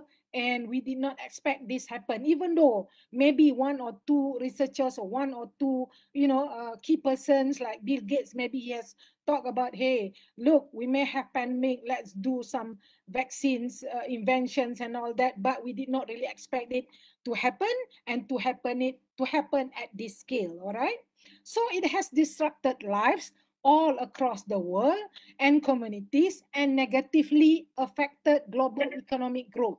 So according to the World Health Organization, the virus reduced global economic growth to an annualized rate of negative 4.5% to negative 6.0% in the previous year, with a partial recovery, just a partial recovery of 2.5% to 5.2% if we are lucky this year 2021. All right, so the global trade is estimated already to have fallen by 5.3% 2020, but projected to grow by 8%, but maybe this is not across the world in 2021. So there are negative forecasts, but also we're looking at some positive forecasts as well.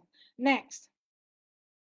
All right. So major advanced economies, big economies, usually these are developed economies, which comprise 60% of the global economic activity, are projected to operate below potential output level throughout until about 2024, which will negatively affect national and individual economic welfare. Malaysia is the developing world. Still, Philippines also, Maragtas is still categorized as a developing economy, right? So in ASEAN, I think it is only Singapore that has been acknowledged as a developed nation in the whole of ASEAN, Association of Southeast Asian Nations. Okay, so but looking at the present scenario, two-track recovery began in third quarter of 2020 with the developed economies. There is a nascent recovery. If we look at United States of America during the Donald Trump, remember when he was so against SOP, remember that? When he was against vaccination, he was like joking around about it. He himself never wear, only once or twice, he never really wear mask, and he went around talking about why are we afraid of COVID-19. And then, you know, United States of America then once was the biggest contributor to COVID cases and really hold the highest death. I think now is more than 600,000 US death alone. Okay, I don't think US has ever experienced that level of death in whatever war that they have had before. All right, so that is the scenario. But in developing countries, we say we still lag behind. We have challenges. Prof. Datuk just shared quite a number of challenges, especially in the ICT, in using technology, the digitalization of Malaysia, for example. All right, and then there are in resurgence of infectious cases, and we talk about this variant. You know, we talk about Delta variant, for example. I think last week in St. Petersburg alone, in one day, there was a day at St. Petersburg in Russia, 144 deaths alone in the city, you know. And then you know that at the moment we have the Euro 2020 and the football games, they're being held, you know, in many countries. So people cannot wait to have the normal life. And you know, I watch it with my husband too, you know, the games, and I was like, okay, wow, you know, certain countries they already opened up. Certain countries, I think, just to make the feel of, you know, we still can afford the normal life, like New Zealand, for example, where the cases is almost none because they have very high vaccination. I think the Prime Minister of New Zealand, Jacinda Ardern, she was very fast in ensuring vaccination and taking care of the country. He was very quick about it. Once WHO said this is a pandemic, New Zealand, I think, took care of that. This is one of the lessons learned, all right? Like, for example, the boss of NBA in the US, he suddenly stopped all championship, and that caused billions of losses for his NBA as a, you know, money-making machine that make billions of dollars with all the championship, but he stopped it. You know, these are people like what Datuk has shared just now, with moral, with ethics. You know, what is most important? Is it still the economy, or is it life of the people? So, you know, we can see how this actually trickle down to human resource management. All right, and next. All right. Well, some of this, I'm not going to repeat this, some of it. Let's go next, James. All right, estimated, okay? 95 million of our people across the world has gone into extreme poverty in 2020. 80 million more undernourished compared to pre-pandemic levels. And this is truly bad, I would say that, all right? So human cost in terms of life loss will permanently affect global economic growth, in addition to the cost of elevated levels of poverty, lives dependent, careers derailed, and increased social unrest. In Malaysia, we are facing this. I would say, but I think it is one of my slide later on. Okay, so let's go next, James. All right. So through various phases of the health crisis, government adopted policies to lock down. In Malaysia, the debate is, are we doing lockdown 100% or part lockdown only? So we have cases that never really go down. I don't know how many cases in Philippines per millions of people, Professor Maragtas. In Malaysia, we have about 31 million Malaysians, about 4 or 5 million expatriates and foreign workers. Altogether, maybe all together, okay, plus the unregistered one, maybe about 35 million, but we have death of almost 5,000. And yesterday, the data shows that we still have like I think 6,200 new cases. Can you imagine? And the government is saying until and unless the cases is below 4,000, we are not going to open.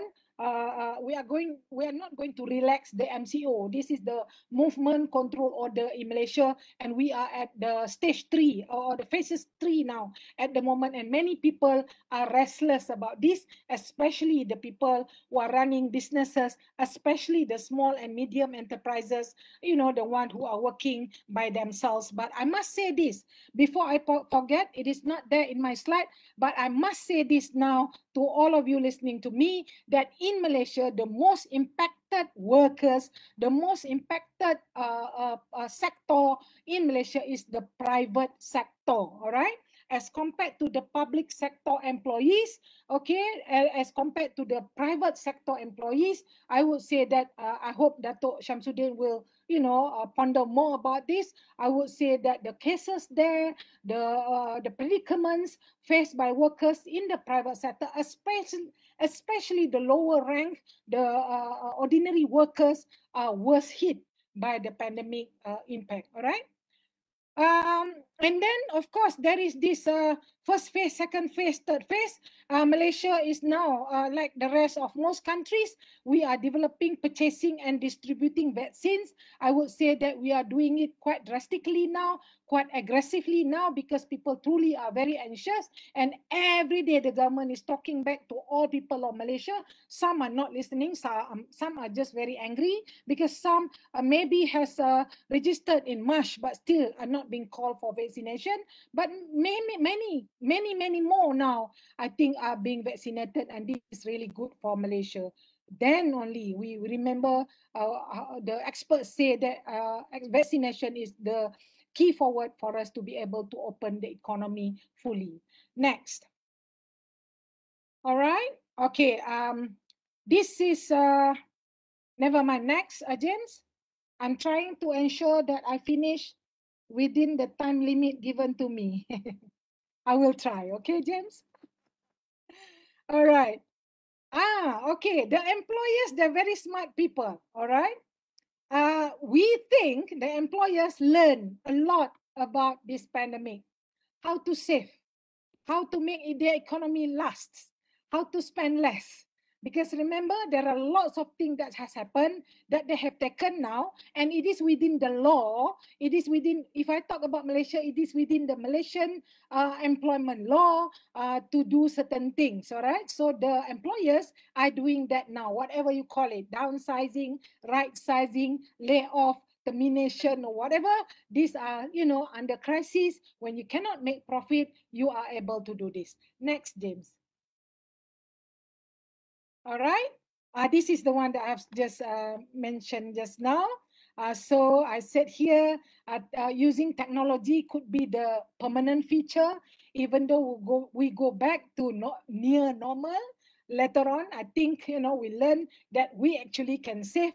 I just remember when we were doing international conferences like this, if we are all to go to Sabah now, and we invite Professor Maragtas, and maybe we have one professor from Harvard, for example, or maybe one professor from Singapore, for example, and all of us from the Semenanjung, Malaysia. We love Sabah. All of us want to be in Sabah. I think the conference will cost Professor Maragtas about, I think, you know, about 300,000 Malaysian ringgit. All right, this is something that we learn. Let's do more of this. Meeting of minds, but sitting here in the corner of my house. And Prof, you have your dogs around you, right, Prof? you are there. I just don't hear them barking, you know. Can you imagine we can do this? So this is the positive side. But I can assure you the students are missing out. The students, the education, the primary and the tertiary and university level, they are missing out on the face-to-face interaction. Even though we may, use all kinds of social media now, all kinds of all the gadgets that we now are quite expert in, still they are missing out on certain things. For example, organizing things together, going everywhere together, doing programs together and making mistakes together and learning together. And we can see the self-expression that we miss. And some of the more professional programs, we are worried about the quality of the program. Truly, some of the professional bodies are relaxing a little bit some of the things that before they say, for example, Malaysian Engineering not associate council, the councils, all right? Before they say all industrial training must be with industry. The bigger, the better. The longer, the better. And usually they will absorb students to work with them. And they will look at the skills of the student in really doing the work, So these are the new things that we are just learning. We just have to accept, even some of the board, engineering, pharmacy, maybe not so medical, a bit relaxed there in terms of understanding the predicaments faced by the lockdowns and students very much less movements, all right? So next, James. All right, never mind this, next. Okay, as Datuk has already shared just now, only 3 days ago, we have the Pemulih. This is apart from the Prihatin.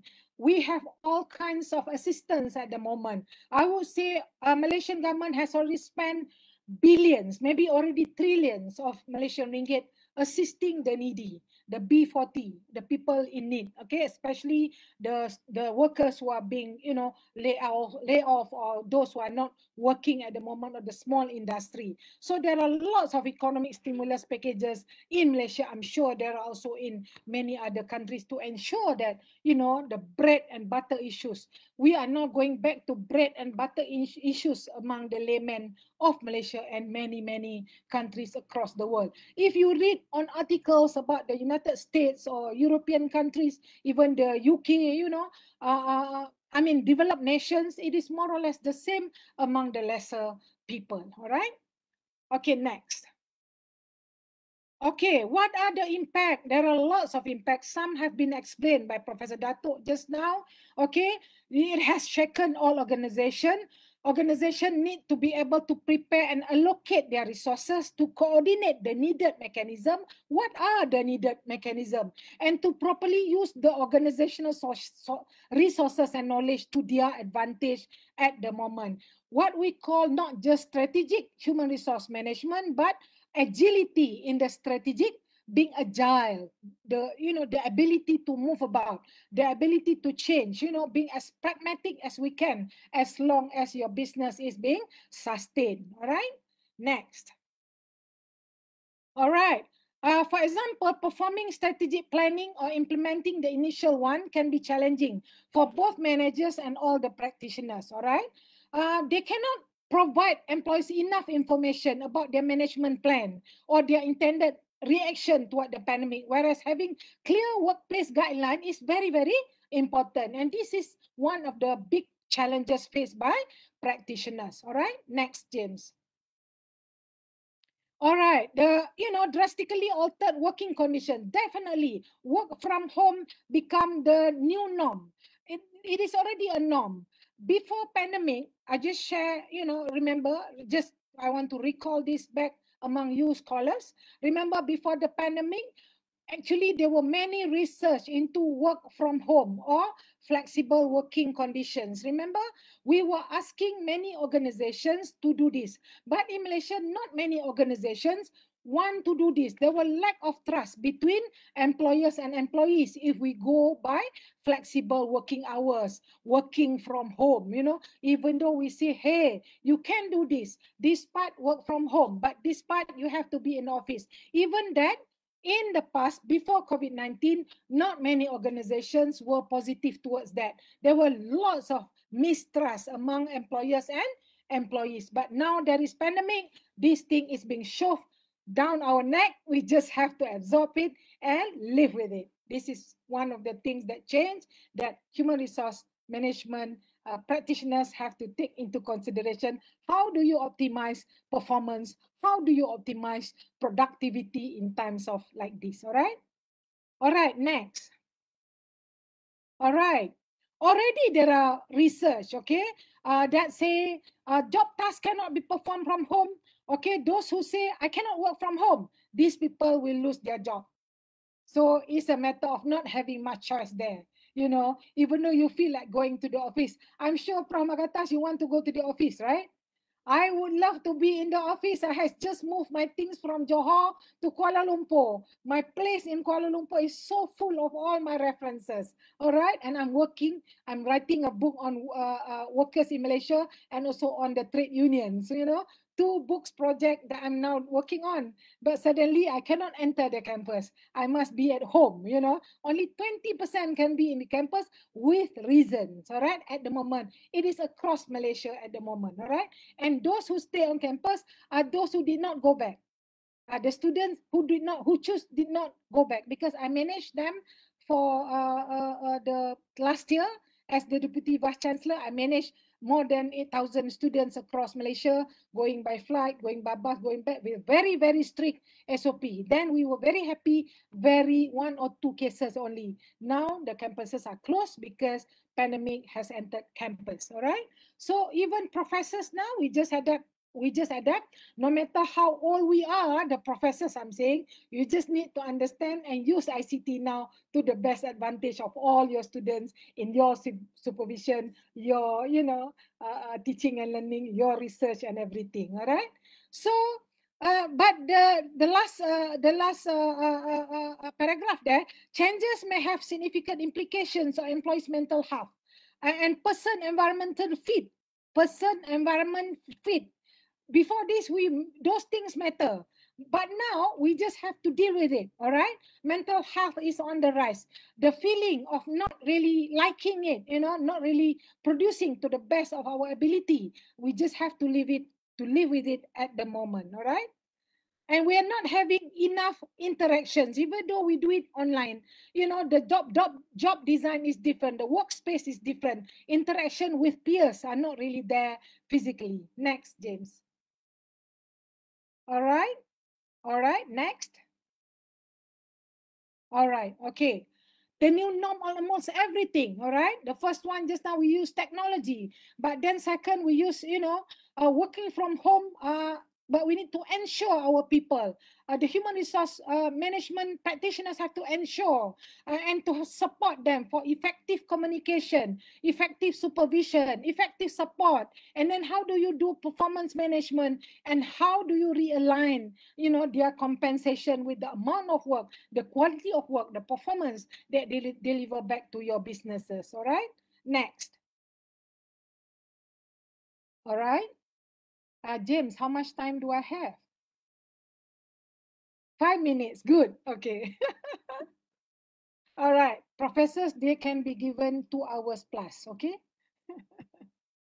All right, for employees, also psychologically demanding. You know, imagine, I am 61 years old, I'm okay. I'm in the house with only my husband. And because he's so bored with everything, he went farming, you know, my husband. But I'm saying the young ones. Just now I saw somebody with a child when we were taking photos, you know. The young one, they are having, you know, either babies or toddlers or young, you know, children or teenagers with them. And they are also managing their schooling. From Maragtas, all over Malaysia, the schools are closed. So parents are managing the school system. The teachers are having big headache managing the education system in Malaysia because some of them, especially in the rural areas, they're not getting enough of the ICT, the internet line and things like that. So there are broken communication there. So psychologically demanding in terms of family distractions because we have commitments and we are there with them, multiple roles at one time that you have to play. You remember this, I'm sure you know. Now, because of the COVID-19, we don't know when our start of work hours, right? Do you really have 8 to 9? 8 to 5. I don't think so, right? I don't think so any one of you are still following the work hours because we are always answering. Is it midnight? Is it before 8 in the morning? Is it, after work, maybe 7, We are so attached to our smartphones, our laptops, we are almost always online. We are so afraid to leave this behind. This is one of the big challenge of COVID-19 because we are working from home. We still want to get attached to everything at all times. And inside here is everything, your slides, your research, your email, your WhatsApp, your message, your messenger, everything. And how are you going to deal with that efficiently, but still have normal life? So human resource practitioners have to think about this. How are their employees now, wherever they are, all right? All right. Okay, never mind. I'm not going to read those. Next, James. Okay. All right. Most of us are not trained. I would say when the pandemic started in March 2020, none of us were trained.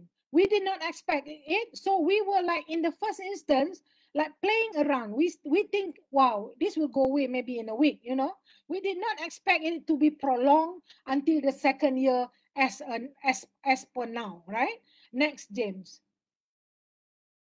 All right, these are the things that we have to care about. What about staffing now? You do, a process of attracting, selecting, retaining competent individual. How do you do it now, right? You have to do it online, or only if you really feel like the banking people, they really need to be there, the bosses, then they go. Some of the employees, they need them to be there in the bank. Yes, then they are there, But the rest of staffing, recruiting, attracting, selecting, retaining, you most of the time do it now online. Okay, virtual recruitment. Next, performance management. Before this, I'm sure you look at your employees, you evaluate them, how they talk, how do they, the quality of work, what do they get done, is it on time, all those things. But now everything is online. How are you evaluating them? Next. Next. All right, training and career development online, almost 100%, all over Malaysia, and I'm sure most countries doing training and career development online. All right, so there are, I would say, worries among some of the employees. This is through research that, because it is online, because it is work from home, their bosses may miss looking at them being promoted, may forget about them, So these are among the challenges by human resource management practitioners. Next. Okay, the same here, compensation management. Usually, we have bonuses because people work long hours. You give bonuses, 2%, 5%, 5 months, bonuses because excellent work. How are you going to imply? How are you going to apply that now that everybody is working online from home? Next. Safety and health management, I think, has been deliberated quite well just now, quite elaborate, I would say, by the Professor Dato. Okay, next, James. Okay, this is one of the things. Professor Maragtas, you talk about trade unions, right? This is where I simply want to conclude this. Well, it is employment relations now across Malaysia, almost 100%. It is not so much industrial relations anymore. We talk about industrial relations when we know there are trade unions playing bigger role. I would say that now the participation of people in trade union activities are so much lesser than the last research that we have done, I think, more than 15 years ago, when there were only about 10% of all the workers are unionized. I am sure now it is less than 10%. I am doing the research at the moment. So it is more on employment relationship. It is more whether human resource management practitioners do their job well, with much moral, much ethics, much responsible, and much accountability all together for the future of work or not. It is not so much about whether we have strong trade unions to cater for the needs of the workers. I can say that for Malaysia. All right. Okay, next. I think I'm already towards the last. There you are. I would say it is creativity and innovation for all of us for the future of work.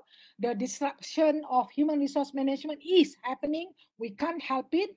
I'm proposing to everybody that roles of trade union in Malaysia especially is very much subdued. Okay, it's very much subdued. Of course, we have the tripartite system. We are still proposing and proponents of tripartite system. The harmonious relationship between government, employers, and employees. We still are, okay. But there is the great disruption. People are talking about: do we have food on the table? Can I pay for my children? Can I send them for education? Do I still have work? Instead of, every 3 years we want the collective bargaining, the collective agreements to be renewed, Okay, so it has pushed us, organization, to rethink about our strategies beyond traditional models. And maybe for Malaysia especially, we need now to relook again over new legislations in some of the laws that we inherit from the British 61 years ago. Okay, with that, Dr. James, thank you very much. Colleagues, okay, I hope I share a little bit on the human resource management impact by the COVID-19. Thank you very much. Assalamualaikum. Thank you, Prof. Thank you for keeping with time, so very punctual. Okay, so our next panelist, the captain of the industry. We would like to invite Datuk Haji Samsuddin. Datuk, are you ready? Datuk? Okay. Yes, thank you very much, Mr. Moderator. Bismillahirrahmanirrahim. Assalamualaikum warahmatullahi wabarakatuh. Very good morning to all present, participants, panelists, and Dr. Amante. Yeah. And of course, the topic given here is you're talking about security of work after COVID-19 pandemic. But the $1 million question, ladies and gentlemen, is that are we going to be able to end the COVID-19 situation? And of course, I would say we are in this game for the last, I would say, 1.5 years. Are we nearing the end? I think it is not like that. It is still with us. And of course, I think what some countries have done, for example, like Singapore, they say stop worrying about the COVID-19 pandemic. Let us just stay with it. Let us just live with it. And we manage the pandemic as if it is just a common flu. That may be the situation that we will be in eventually, ladies and gentlemen, and we may not be able to really end the pandemic. But having said so, of course, I'm interested with what Professor Durrishah had said, to say that, yes, possibly we need a new legislation to actually protect the workers. Yeah, Professor talked about protecting the workers, but about protecting the employers, Professor, yeah? Because I think employers currently, I would say, in a deep, I would say, financial problem. They don't even talk about trying to make profit at this time. They just want to say, yes, let us be allowed to operate our businesses so that we can actually maintain our presence, not making profit, not even talking about those kind of things. Yeah, we are lucky if we are able to just get some revenue to actually continue our presence in the industry. And you know that many companies, many employers actually had no choice but just say goodbye to the situation and just live like that. Yeah? And I think this is the reality currently that we are facing. And of course, this is just to talk about the situation that actually that had been touched upon by Professor Datuk Kasim and also Professor Durrishah. You know, when we're talking about the impact of the pandemic world over, yeah. And of course, what is important for us to say is that, you know, we realized that there were many job losses during this period. And actually, Malaysia is not spared out of these job losses. Later on, I can just share some data on how Malaysian employees are actually losing their job. And of course, you know, how Malaysian employers also are not able to sustain their businesses. Yeah? And of course, in terms of economic growth, thing like that, I think really we are being in a very challenging situation. Yeah. Last year, we are talking about negative growth. And of course, people say that, hey, you know, we thought the pandemic is not going to be with us any longer. Possibly when it first came to us somewhere in early part of last year, we thought that it is just something like we'll come and go kind of thing. But little did we realize that it is still going to be with us up to date.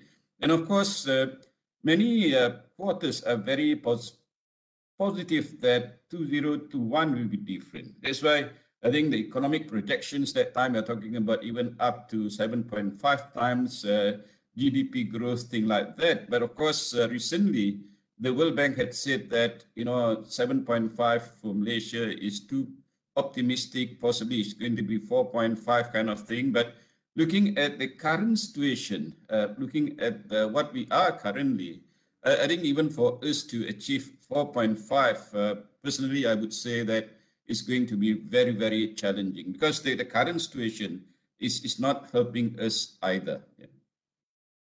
And of course, this is just to share the kind of losses that the country had suffered arising from the pandemic. Yeah, we actually in the first phase of our MCO, we lost about 2.4 billion ringgit every day of the MCO. Yeah, so when we had that MCO up to the end of May 2020, we are suffering close to 100 billion losses. Yeah, and of course, yeah, if you look at the MCO 3 that we actually had implemented from 1st June 2021, of course, many quarters are actually saying that our MCO is a bit relaxed. You allow 17 economic sectors to operate, things like that. That's how you can see that there are still a lot of workplace clusters facing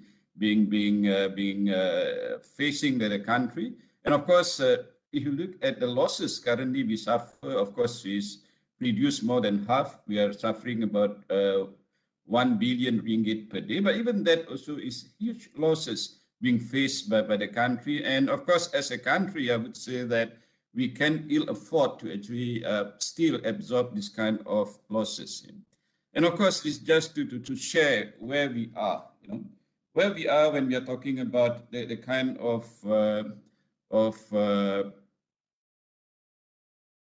job retention that we are able to do during this period. Yeah?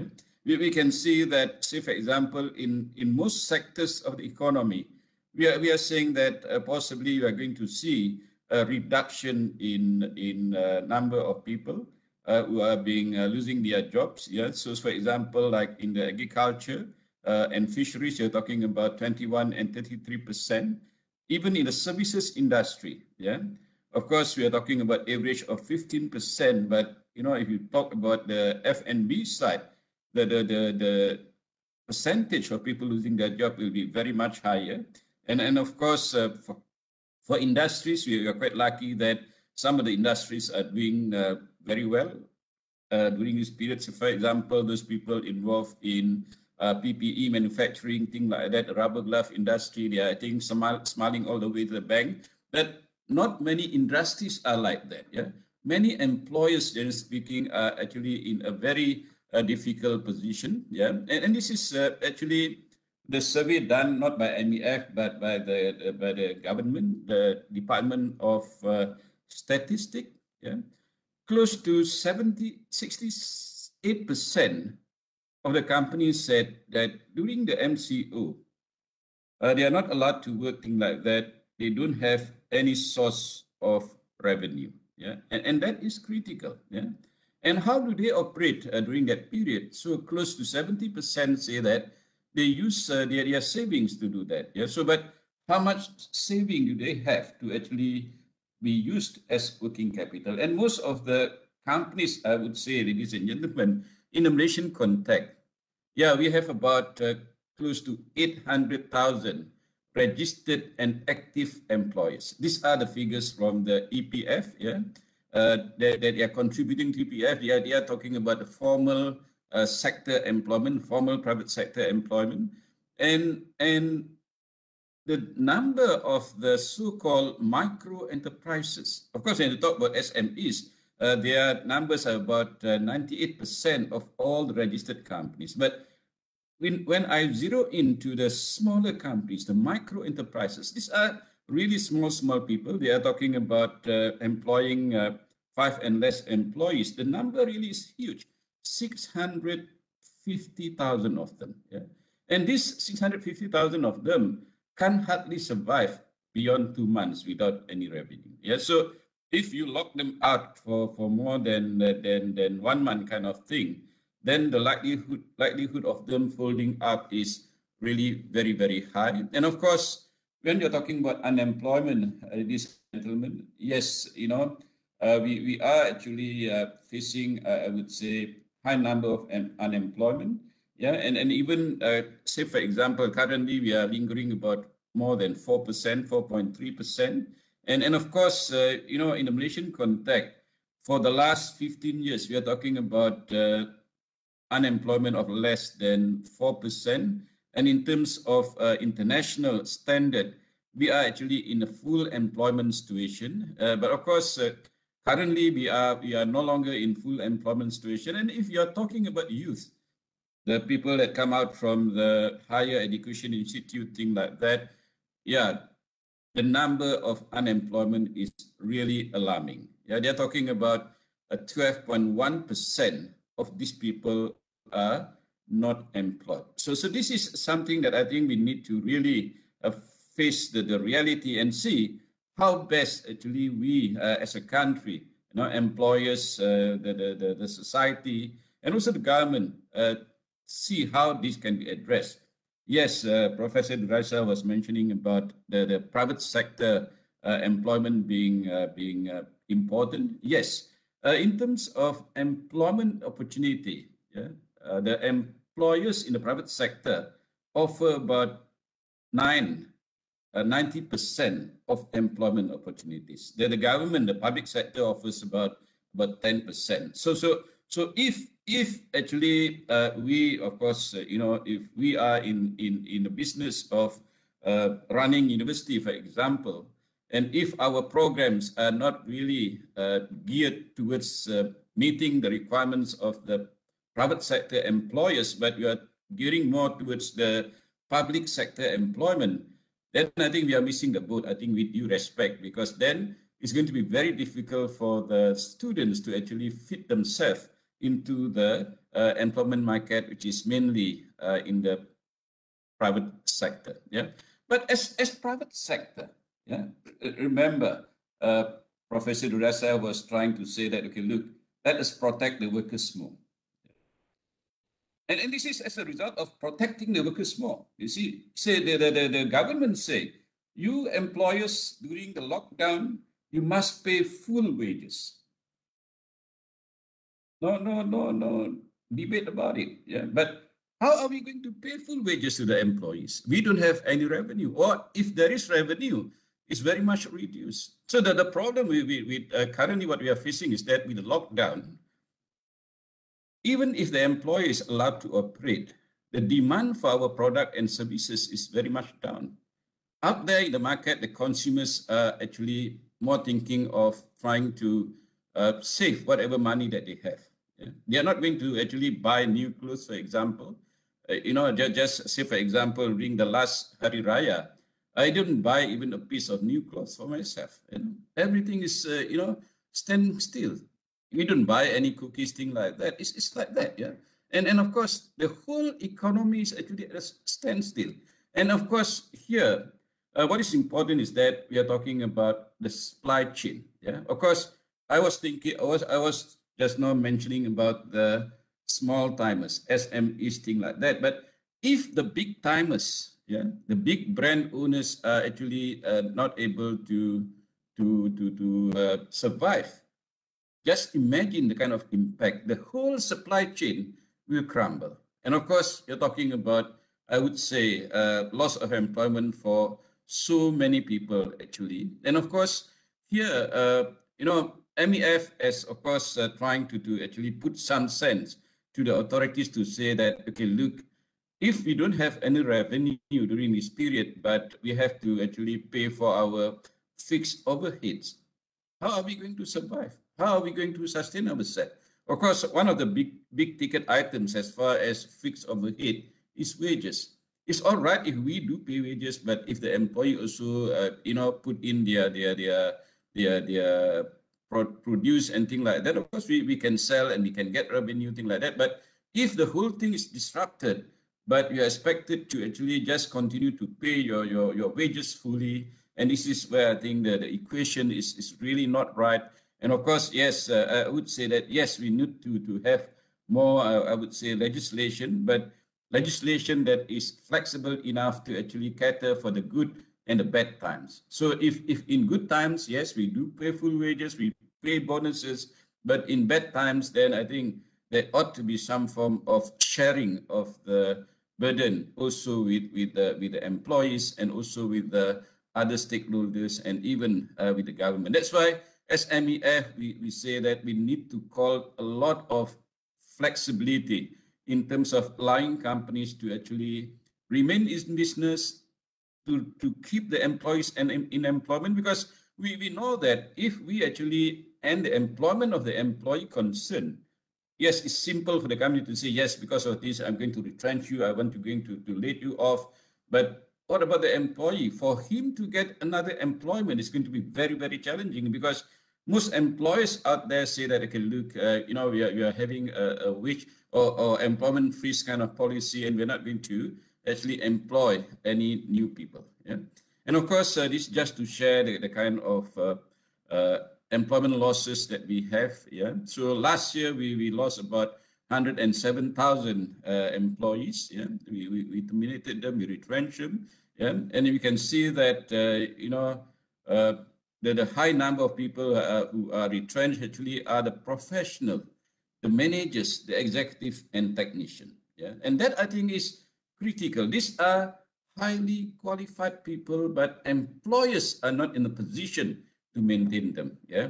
And of course, just to share this with the audience about the impact of COVID-19, suddenly employers realize that, hey, we don't have these people to come to working like that, but our things are still okay. So really, do we need these people to be around? Or shall we just retrench them for good kind of thing? Yeah, of course, hopefully that kind of thing doesn't happen. Yeah.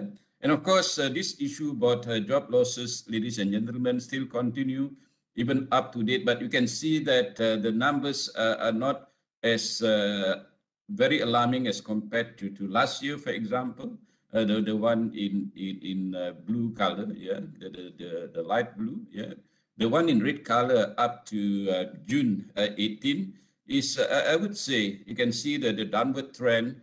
And thus far, we actually had been losing about 32,000 employees. We laid them off, yeah. And of course, our only hope is basically to say that these people should be able to be doing some economic activities. They may not be in employment, but if they are able to actually take up some form of economic activities, doing something of income generating activity, then I think they should be able to sustain themselves during this period. Yeah? And of course, this is just to share about the pessimistic outlook of the SMEs. They don't see any kind of I would say, chance for them to really survive during this period. Yeah, and of course, if things are not really changed, then of course things may be more difficult. Yeah, so of course, government actually had come up with a lot of, I would say, stimulus packages. This Datuk Professor and Professor Durrishah also had mentioned about this. Yeah.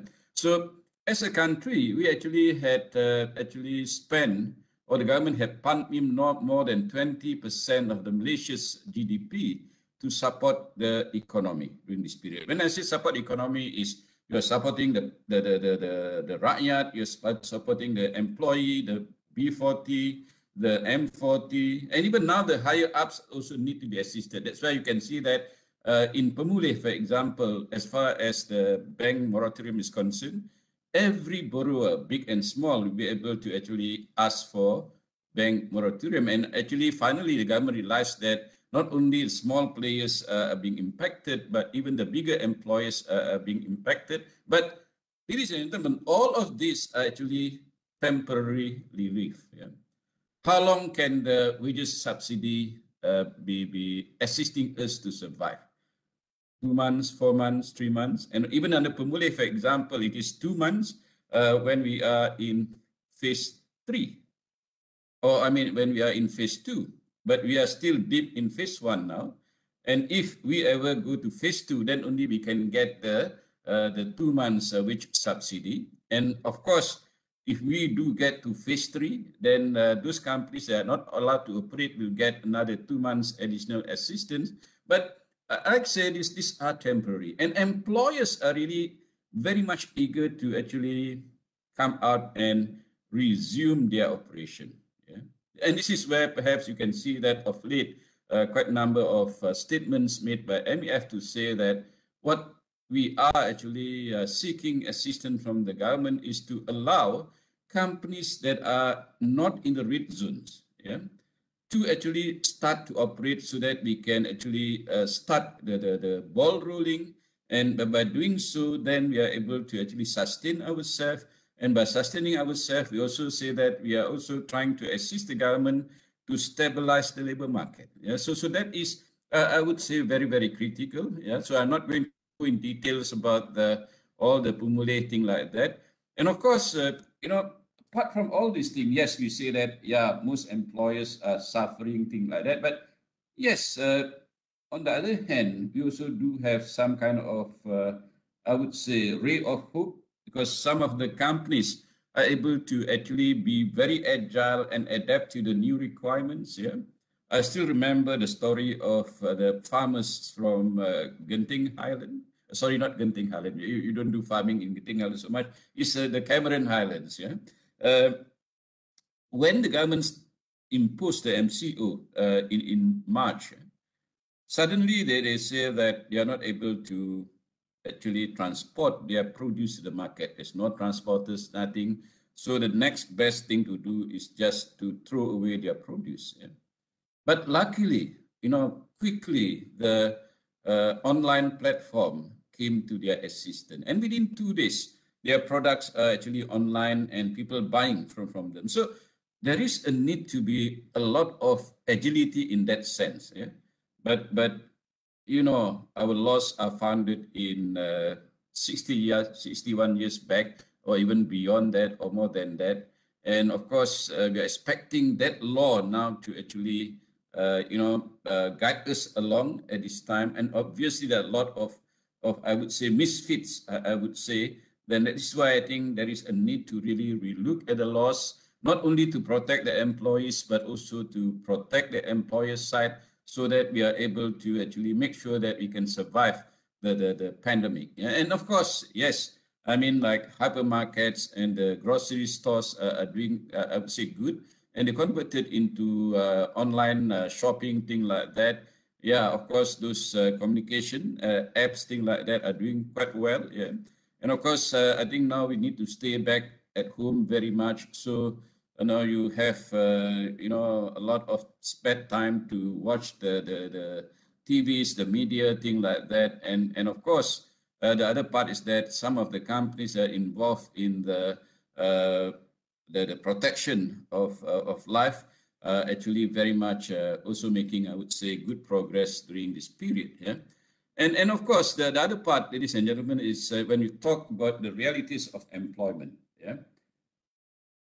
Even if the employers are offering employment, they no longer actually employ on full-time basis, full-time permanent basis. If at all they do employ people, they would offer more on shorter fixed-term contract, not even 1 year, maybe 6 months, maybe 3 months, maybe 1 month. Yeah, and this really, of course, is something that is not expected of the by the employees, that they are going to be in that kind of position, and some of them just refuse to accept any offer that is not considered as full-time employment. So that I would say is the reality that we are facing now. And I would advise the job seekers, people who are looking for a job, to say that whatever offers the company actually make, they should seriously consider that offer, so that that platform should be used by these people to prove to the company that they really can contribute to the growth of the company. And because of that, then they should be made more like permanent part of the company. So that, I think, is something that I think a chance that need to be grabbed by the job seekers. Of course, the other part, that the new reality that we have, is basically to say that, okay, look, employers are paying very minimal at this stage. A lot of comments, a lot of, I would say, allegations against employers that we are trying to actually use the pandemic as a base to actually offer very low wages, sometimes even below minimum. I can say that, employers cannot actually employ people below the minimum wages level. Yeah? So that, I think, is very clear. And if any of the employees caught doing that, they can be penalized. But if the employer actually pay 1,002, generally speaking, even for graduates, for example, that is the reality, ladies and gentlemen. Yeah. So I can say that, okay, like I said earlier, let us use this opportunity to prove that they can deliver the work for the company. And I'm sure in the private sector, starting pay doesn't mean a lot of things, actually. Starting pay is just the starting pay. And if you prove yourself to be good, if you prove yourself to be of value to the company, then the company will review the wages in no time, 2 or 3 times even in a year. Yeah, of course, in public service, you can't do that. You don't expect that to happen. Normally, they say that, yes, the peer review will happen every year, thing like that. So this, I think, is something that, we need to really be looking at the new reality as far as employment prospects are concerned. And of course, where is the security if you go for fixed-term contract, shorter fixed-term contract? I'm sure many of the audience actually had, read this news piece, about the predicament of the medical doctors who are on fixed-term contract. This happened not just during the pandemic, but way back before the pandemic, starting in somewhere 2016, where these people are actually being employed on fixed-term contract, and their employment is always on a yearly basis. And fixed-term contract means that they are not able to do a lot of things. They cannot take any loan. They cannot actually go for further studies, things like that. And of course, at the back of their mind, then they will still feel that, okay, look, hey, whether next year I'm still going to have my job or not. So that is something that is very, very critical for them. Yeah. And of course, we can say that actually maybe tomorrow or the week later, they wanted to really show their displeasure on this particular issue. We are talking not about just a small number. We are talking about more than 23,000 contract doctors that they are talking about. And of course, they are seeking more like permanent employment. But in the private sector, ladies and gentlemen, even if you are on fixed term contract, does it mean that you don't have any job security? No matter what in the private sector, I'm sure the audience here is quite familiar with the setup of our industrial relations system, our industrial relations act, yeah, and under our section 20 of the IR Act, any employee that feels that he had been terminated without just cause and excuse, he can always file a case at the industrial relations department to seek for reinstatement. Does it really matter whether you are on fixed term contract, whether you are a probationer or things like that? You can still go to the IR department. And of course, with the changes of the law, which was implemented on 1st January this year, if the matter is not resolved at the industrial relations department, then the case will be referred to the industrial court for adjudication. Yeah, so in terms of trying to enforce your job security, yes, I would say that it is still there. Yeah, but the only thing is that, of course, the employee need to actually really use the legal system in trying to actually try to protect their job rights, basically. And of course, when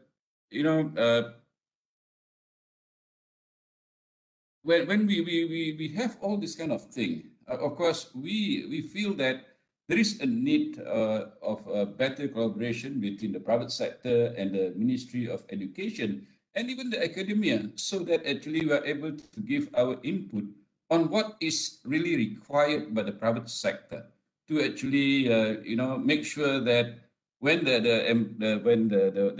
graduate actually come out, that they are ready to actually really contribute to the company. Yeah. I think this is even in every aspect of the education itself. Yeah, of course, we are saying that possibly, yes, of course, we do respect to the academic courses, things like that.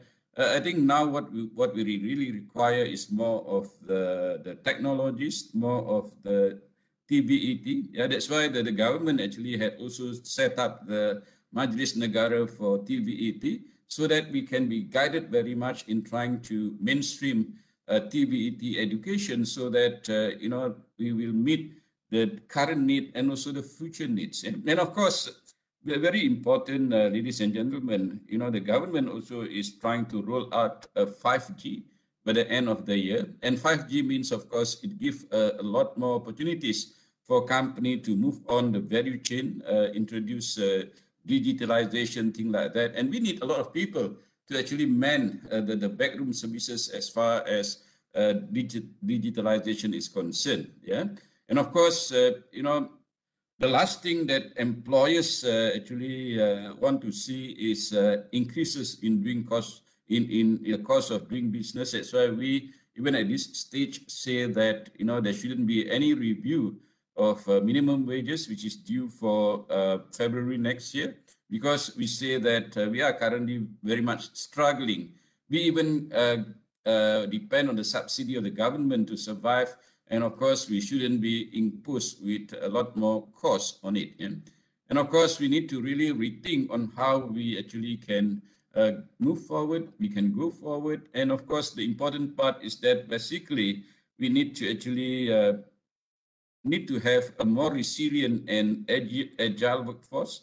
And of course, we need to actually also, as companies, as employers, to actually invest more in technology, yeah, and also upskill and reskill our employee. And of course, we also need to talk about social protection, yeah, which is also critical, because we don't want to see that people who lost their job, people who actually retire are left unprovided for. Yeah? And of course, what we really require is, when if at all we come out from this pandemic, yeah, if not, let us live with COVID-19, yeah, and of course we need to be more careful. And of course, we hope that not many companies will actually shut down their operation. Last year, there were more than 32,000 companies that shut down their operation. Hopefully, this year it is better in that sense, yeah. And of course, what is important is basically what we call for the government is trying to assist company to actually start to operate their businesses, but of course with a more stricter compliance with the SOP, so that we actually can assist the government also to reduce unemployment and create more jobs. So of course, what had been announced by the government to say that in the first half of this year, there was the ability of this labor market to create more than 248,000 new jobs. That is very encouraging. And possibly we may still be on track to actually create about 500,000 jobs this year. I think with that, ladies and gentlemen, thank you very much for giving MEF the space to actually talk about the issues facing the private sector employers. Thank you very much. Thank you, Dato'. Enjoy your presentation a lot. Now is 7:51, so we have minutes for the closing. One each of to the panelists. Anyone, please?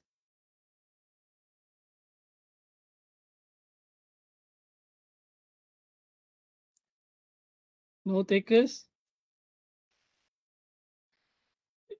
Can a moderator ask a questions?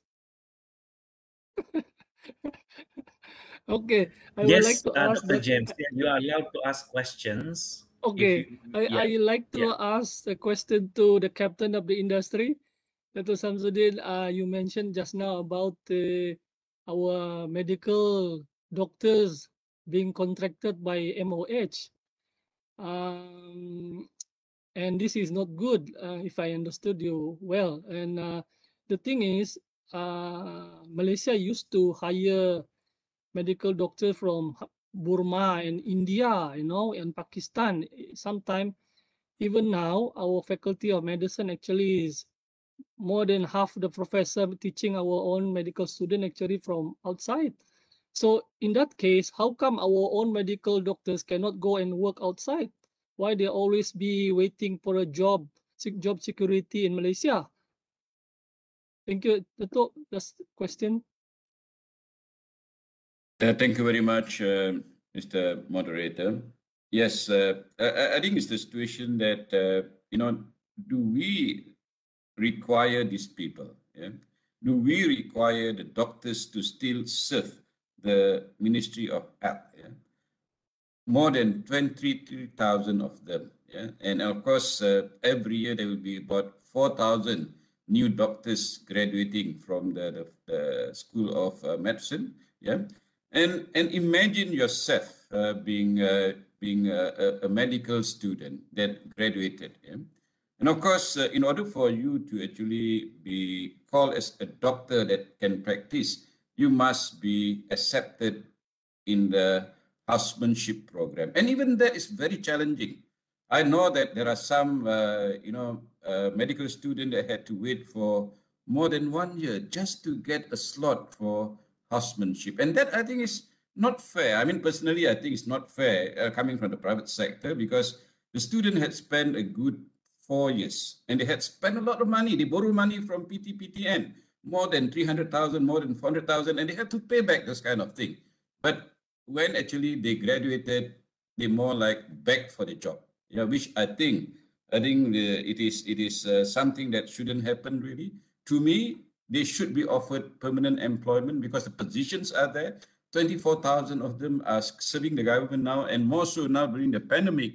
They should be appreciated because all these 23,000 are the so-called frontliners. They are risking their life. They are risking their themselves to be, treating the people with COVID-19 situation. Yes, they can always go somewhere else, but the situation is basically they still prefer to be closer to their parents. They want to be closer to their siblings here, and they would prefer to actually serve the country if it is possible. But I do really hope that this matter can be addressed, I think, in a successful and a fruitful manner, and also to the satisfaction of everybody, so that I think the situation is not prolonged. Because if thing really gets out of hand, then I would say that it's difficult for us to actually face the situation. I know, there are some countries that allow even professors to go on strike, things like that. They allow doctors to go on strike like that. But I hope this really doesn't happen in Malaysia. Thank you, James. Thank you, Dr. James. Dr. James. Any questions? Dr. James. Yes. Can I ask a question? Go ahead. Yeah, I think I'll be a long question, but I think that I can answer. Thank you, Datuk. Samsuddin, my good friend, Prof. Durrishah. Thank you. You're there. Okay. For Dr. Kasim, I want to ask a question about. Can you explain recent scenario of graduate employability in Sabah, especially during the pandemic, and the recent issue that indicated our graduate, I think, underpaid, and even to the minimum wage. I believe the most graduate in Sabah, I think about 70% of our students studying in UMS, and the rest 30%. And I don't think so they are out of the Sabah. So what happening to them? What are the job opportunity for them? And I'm worried that there will be a lot of they will go for the low paid salary, which is not good. Okay, next question to Prof. Durrishah. After listening to Datuk Samsuddin, what is your suggestion, advice to union and employers and MOHR on the minimum wage? Do you think that the government will impose minimum wage at a rate 1,200 and 1,000? Any suggestion? This is a pandemic, people are suffering, including employers and also employees, especially SME and micro.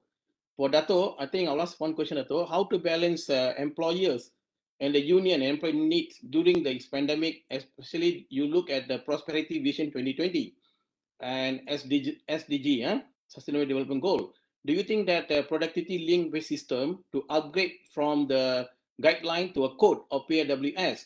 Do you think the employers are ready to this? As you said, no work, no pay, but the law enforced must be pay minimum wage order according to order. Also, please comment our graduate because they use the taxpayer, private sector, but they spend 3 or 4 years. They study. They have all kind of skills, soft skill, technical skill, all skill. But when out of the job, they're jobless, and they are going to the lower pay, which is I think is not appropriate because we are training them, which is a very high cost. And suddenly they go out to no jobless, which is very sad. I believe they should go for higher income. And that's why I propose PWS to be imposed, give them KPI, they themselves out of the job after 6 months because they cannot perform, be out. And then we know that there is something to be done at the university level or whatever. At the university level, we've done our best. I think Dr. James, Dr. Kasim, all of us here, even Prof. Durrishah, we do well. But how can retrain again, Dato? I don't know why place and train again. No point. But Dato, I think Samsuddin always agree that Dato said no need to place and train. Suppose the training is done in the university. Am I right, Dato?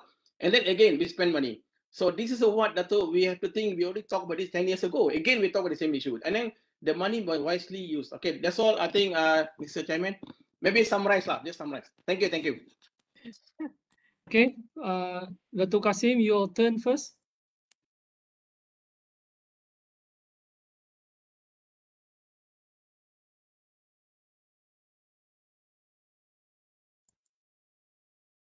Datuk, we cannot hear you. No sound. Yeah, thank you very much, Prof. Bala. Okay.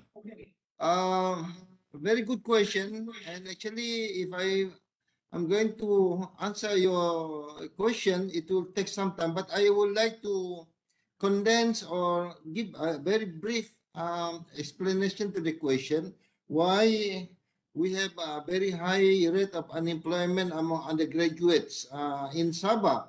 And you know, this issue has been there for many, many years.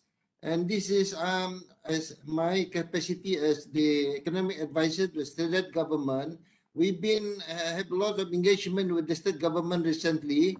You know, I think with the political will, I think in a few years' time, we hope that the new government, the present government now, would like to have more investors coming to Sabah so that the job opportunities are available to our graduates. Now, the policies are not in favor of Sabah because we know that Sabah is very rich in natural resources. We are the leading producer of oil palm in Malaysia, and we are also the highest producing oil and gas in Malaysia. Second is Sarawak and Terengganu, Kelantan third. But yet the poverty level is very high in Sabah, and as well as unemployment rate among our graduates, and they are actually our graduates work below their qualification. Well, as I mentioned to you just now, with the political will, we want to have all the big companies who are in Sabah to relocate their headquarters in Kota Kinabalu or in Tao or Sanakan, because most of the headquarters of all these big plantation players are all located in Semenanjung, you know. So all the high-paid jobs, all the professional jobs are all located outside Sabah. This is one of the things. And then the second one is that with the current governments now, we want to modernize all the infrastructure. I think this will attract many investors coming.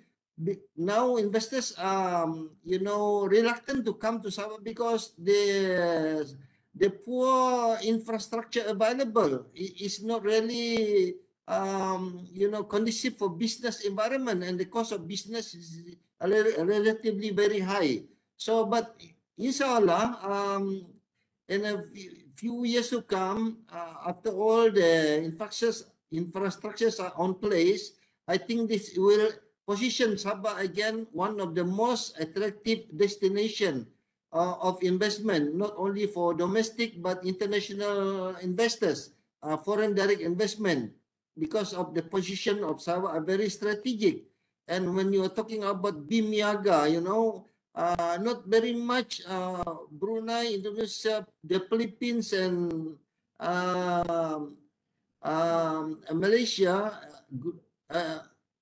growth Asian sub-regional growth area, nothing is, you know, to offer, because these are the areas relatively speaking are underdeveloped. Most of the, like you're talking about the Philippines, in Binano is one of the underdeveloped areas, and we're talking about Indonesia, Kalimantan is also another area is underdeveloped. Sabah Sarawak as well, only Brunei. So we are talking about lots of things need to be done within the BIM-Niaga area. And then as I mentioned to you just now, we have lots of human resource, capable and competent human resource. The only thing that if these undergraduates are willing to move out from Kota Kinabalu, I think the chances of getting employability is very high. But most Sabahan, the graduates, you know, they prefer to work in Kota Kinabalu or in certain in their hometown in around the state. But soon, it only take few years, you know, to position Sabah again, so that to reduce the unemployment rate now currently is 4.5%. We want to make it as smaller as possible of undergraduate unemployment in Sabah. So with the political will, I believe in the future, with all the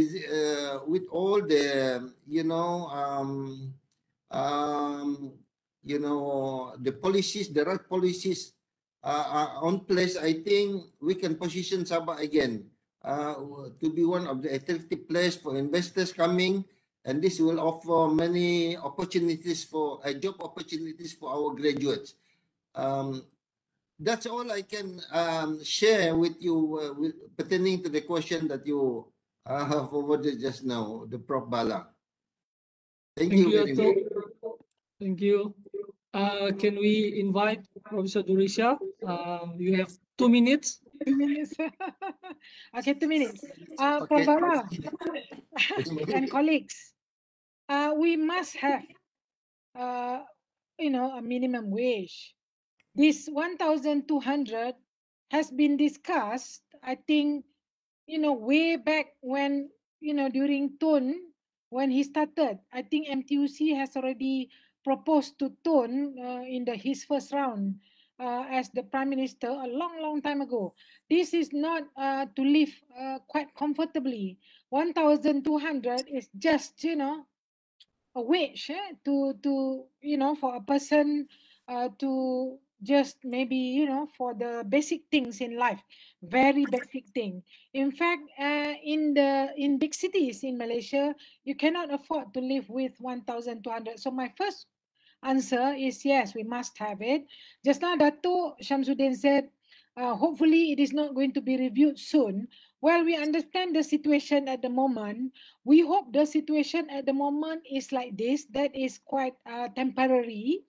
But we need to get back to that Malaysia that we dream for, where salary is a level where it serves the needs of the citizens. Or at, you know, international standard is quite acceptable.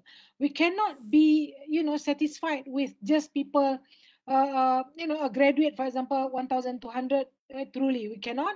And then we cannot even cater for basic things, meaning education, house, you know, transportation, simple things, you know. So for me, it is a must, but we need to review it. In times of good, we need to review it. In times of bad, as per, at the moment, I understand what Datuk Shamsuddin was saying.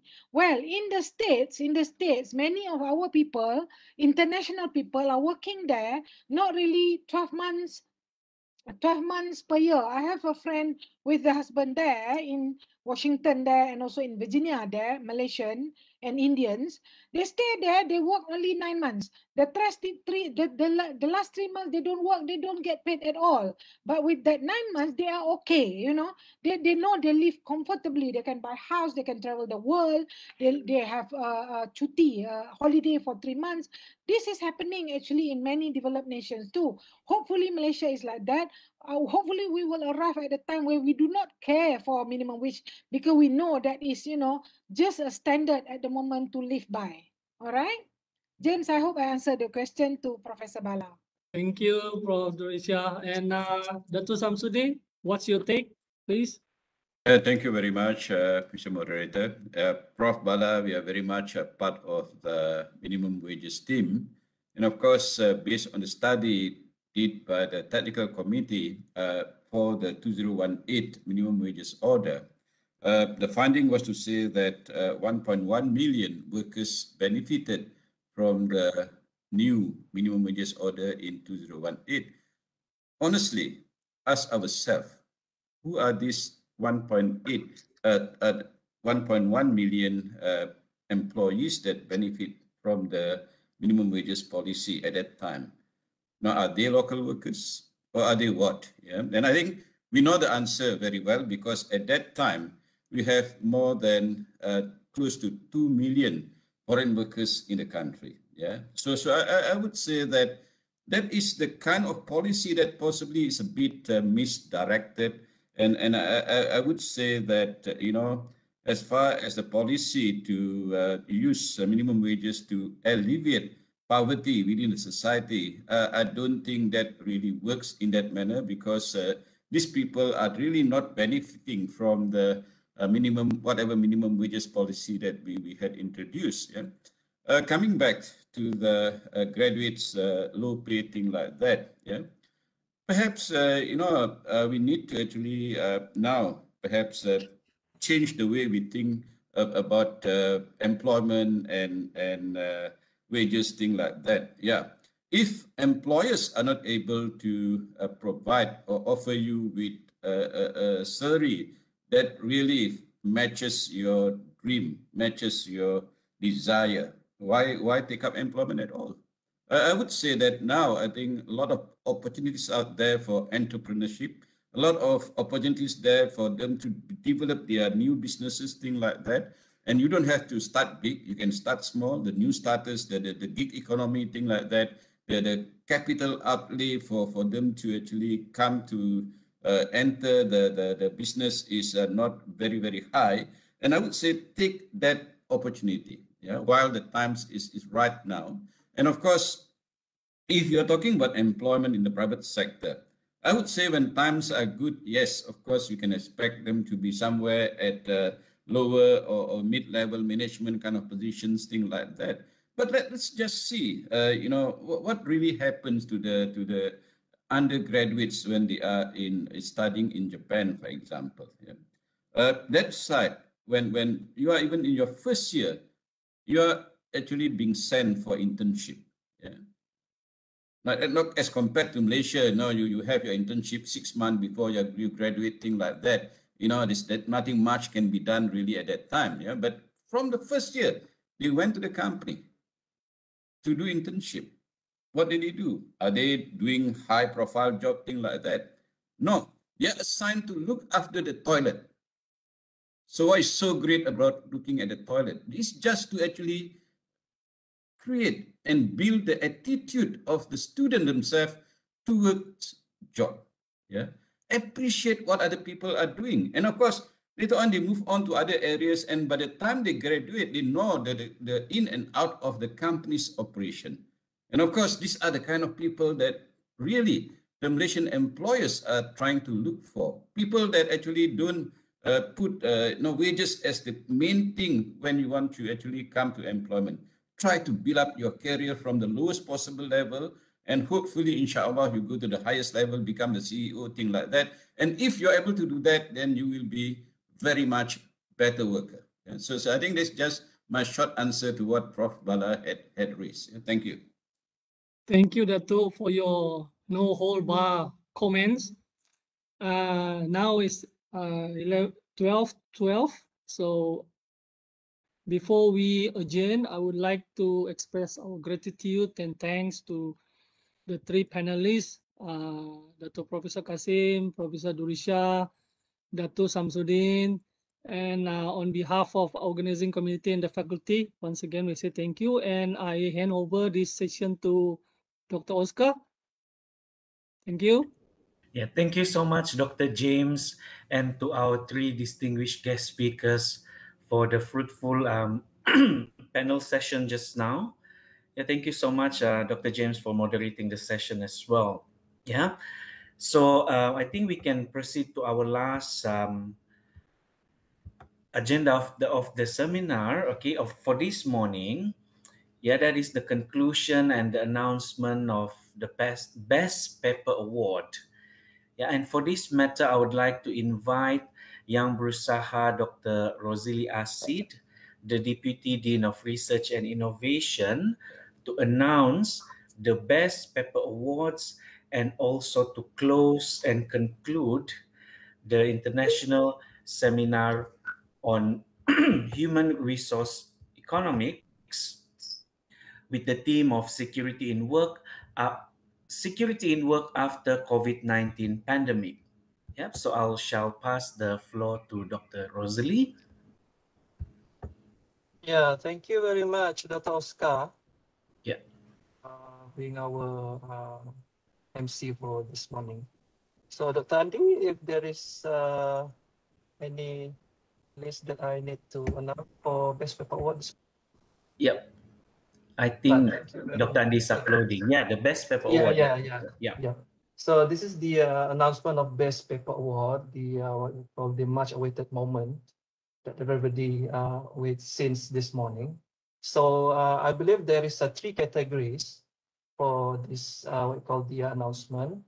For research category, the winner of the research category Best Paper Award goes to Lee Jingyi for Mitaka Furuoka, Beatrice Lim, and Khairul Hanim Pazim with the paper entitled A Moderating Role of Travel Experience on the Risk Norm Intention Relationship during the COVID-19 pandemic. Congratulations. And the second one, the second paper goes to Nur Fazbin Pabil, Khairul Hanim Pazim, Juliana Langat, and Roslina Mahmud with the paper entitled Entrepreneurship as a career option among graduates during pandemic, necessities or opportunity efforts. Congratulations. And for the next category, this is the category for conceptual paper. The winner is Khairul Hanim Pazim, Roslina Mahmud, Beatrice Lim Purgi. Fazlina Pabil and Junan Alangat, with the paper entitled The Impact of COVID-19 Pandemic on Older People in Malaysia, a review. Congratulations. Second one, the second winner of this category goes to Mr. Charlie Albert Laswin and Aziza Omar with the paper entitled Save the Best for Last, Branding During COVID-19's War. Congratulations. The next one, this is the category of student articles. The first winner goes to Muhammad Yusof with the paper entitled Analyzing the Impact of International Labour Mobility in Indonesia, the Policy Implications. Congratulations as well. And the last one, I believe, the winner is Lau Jeng Pao, Angela Telenwan, Irene Lo Xiaoling, Lim Hui Hua, Luciana Ding, Muhammad Arif Hafizi bin Muhammad Hashim with the paper entitled COVID-19 and Work from Home, Effect on Workers' Productivity. Congratulations to everybody.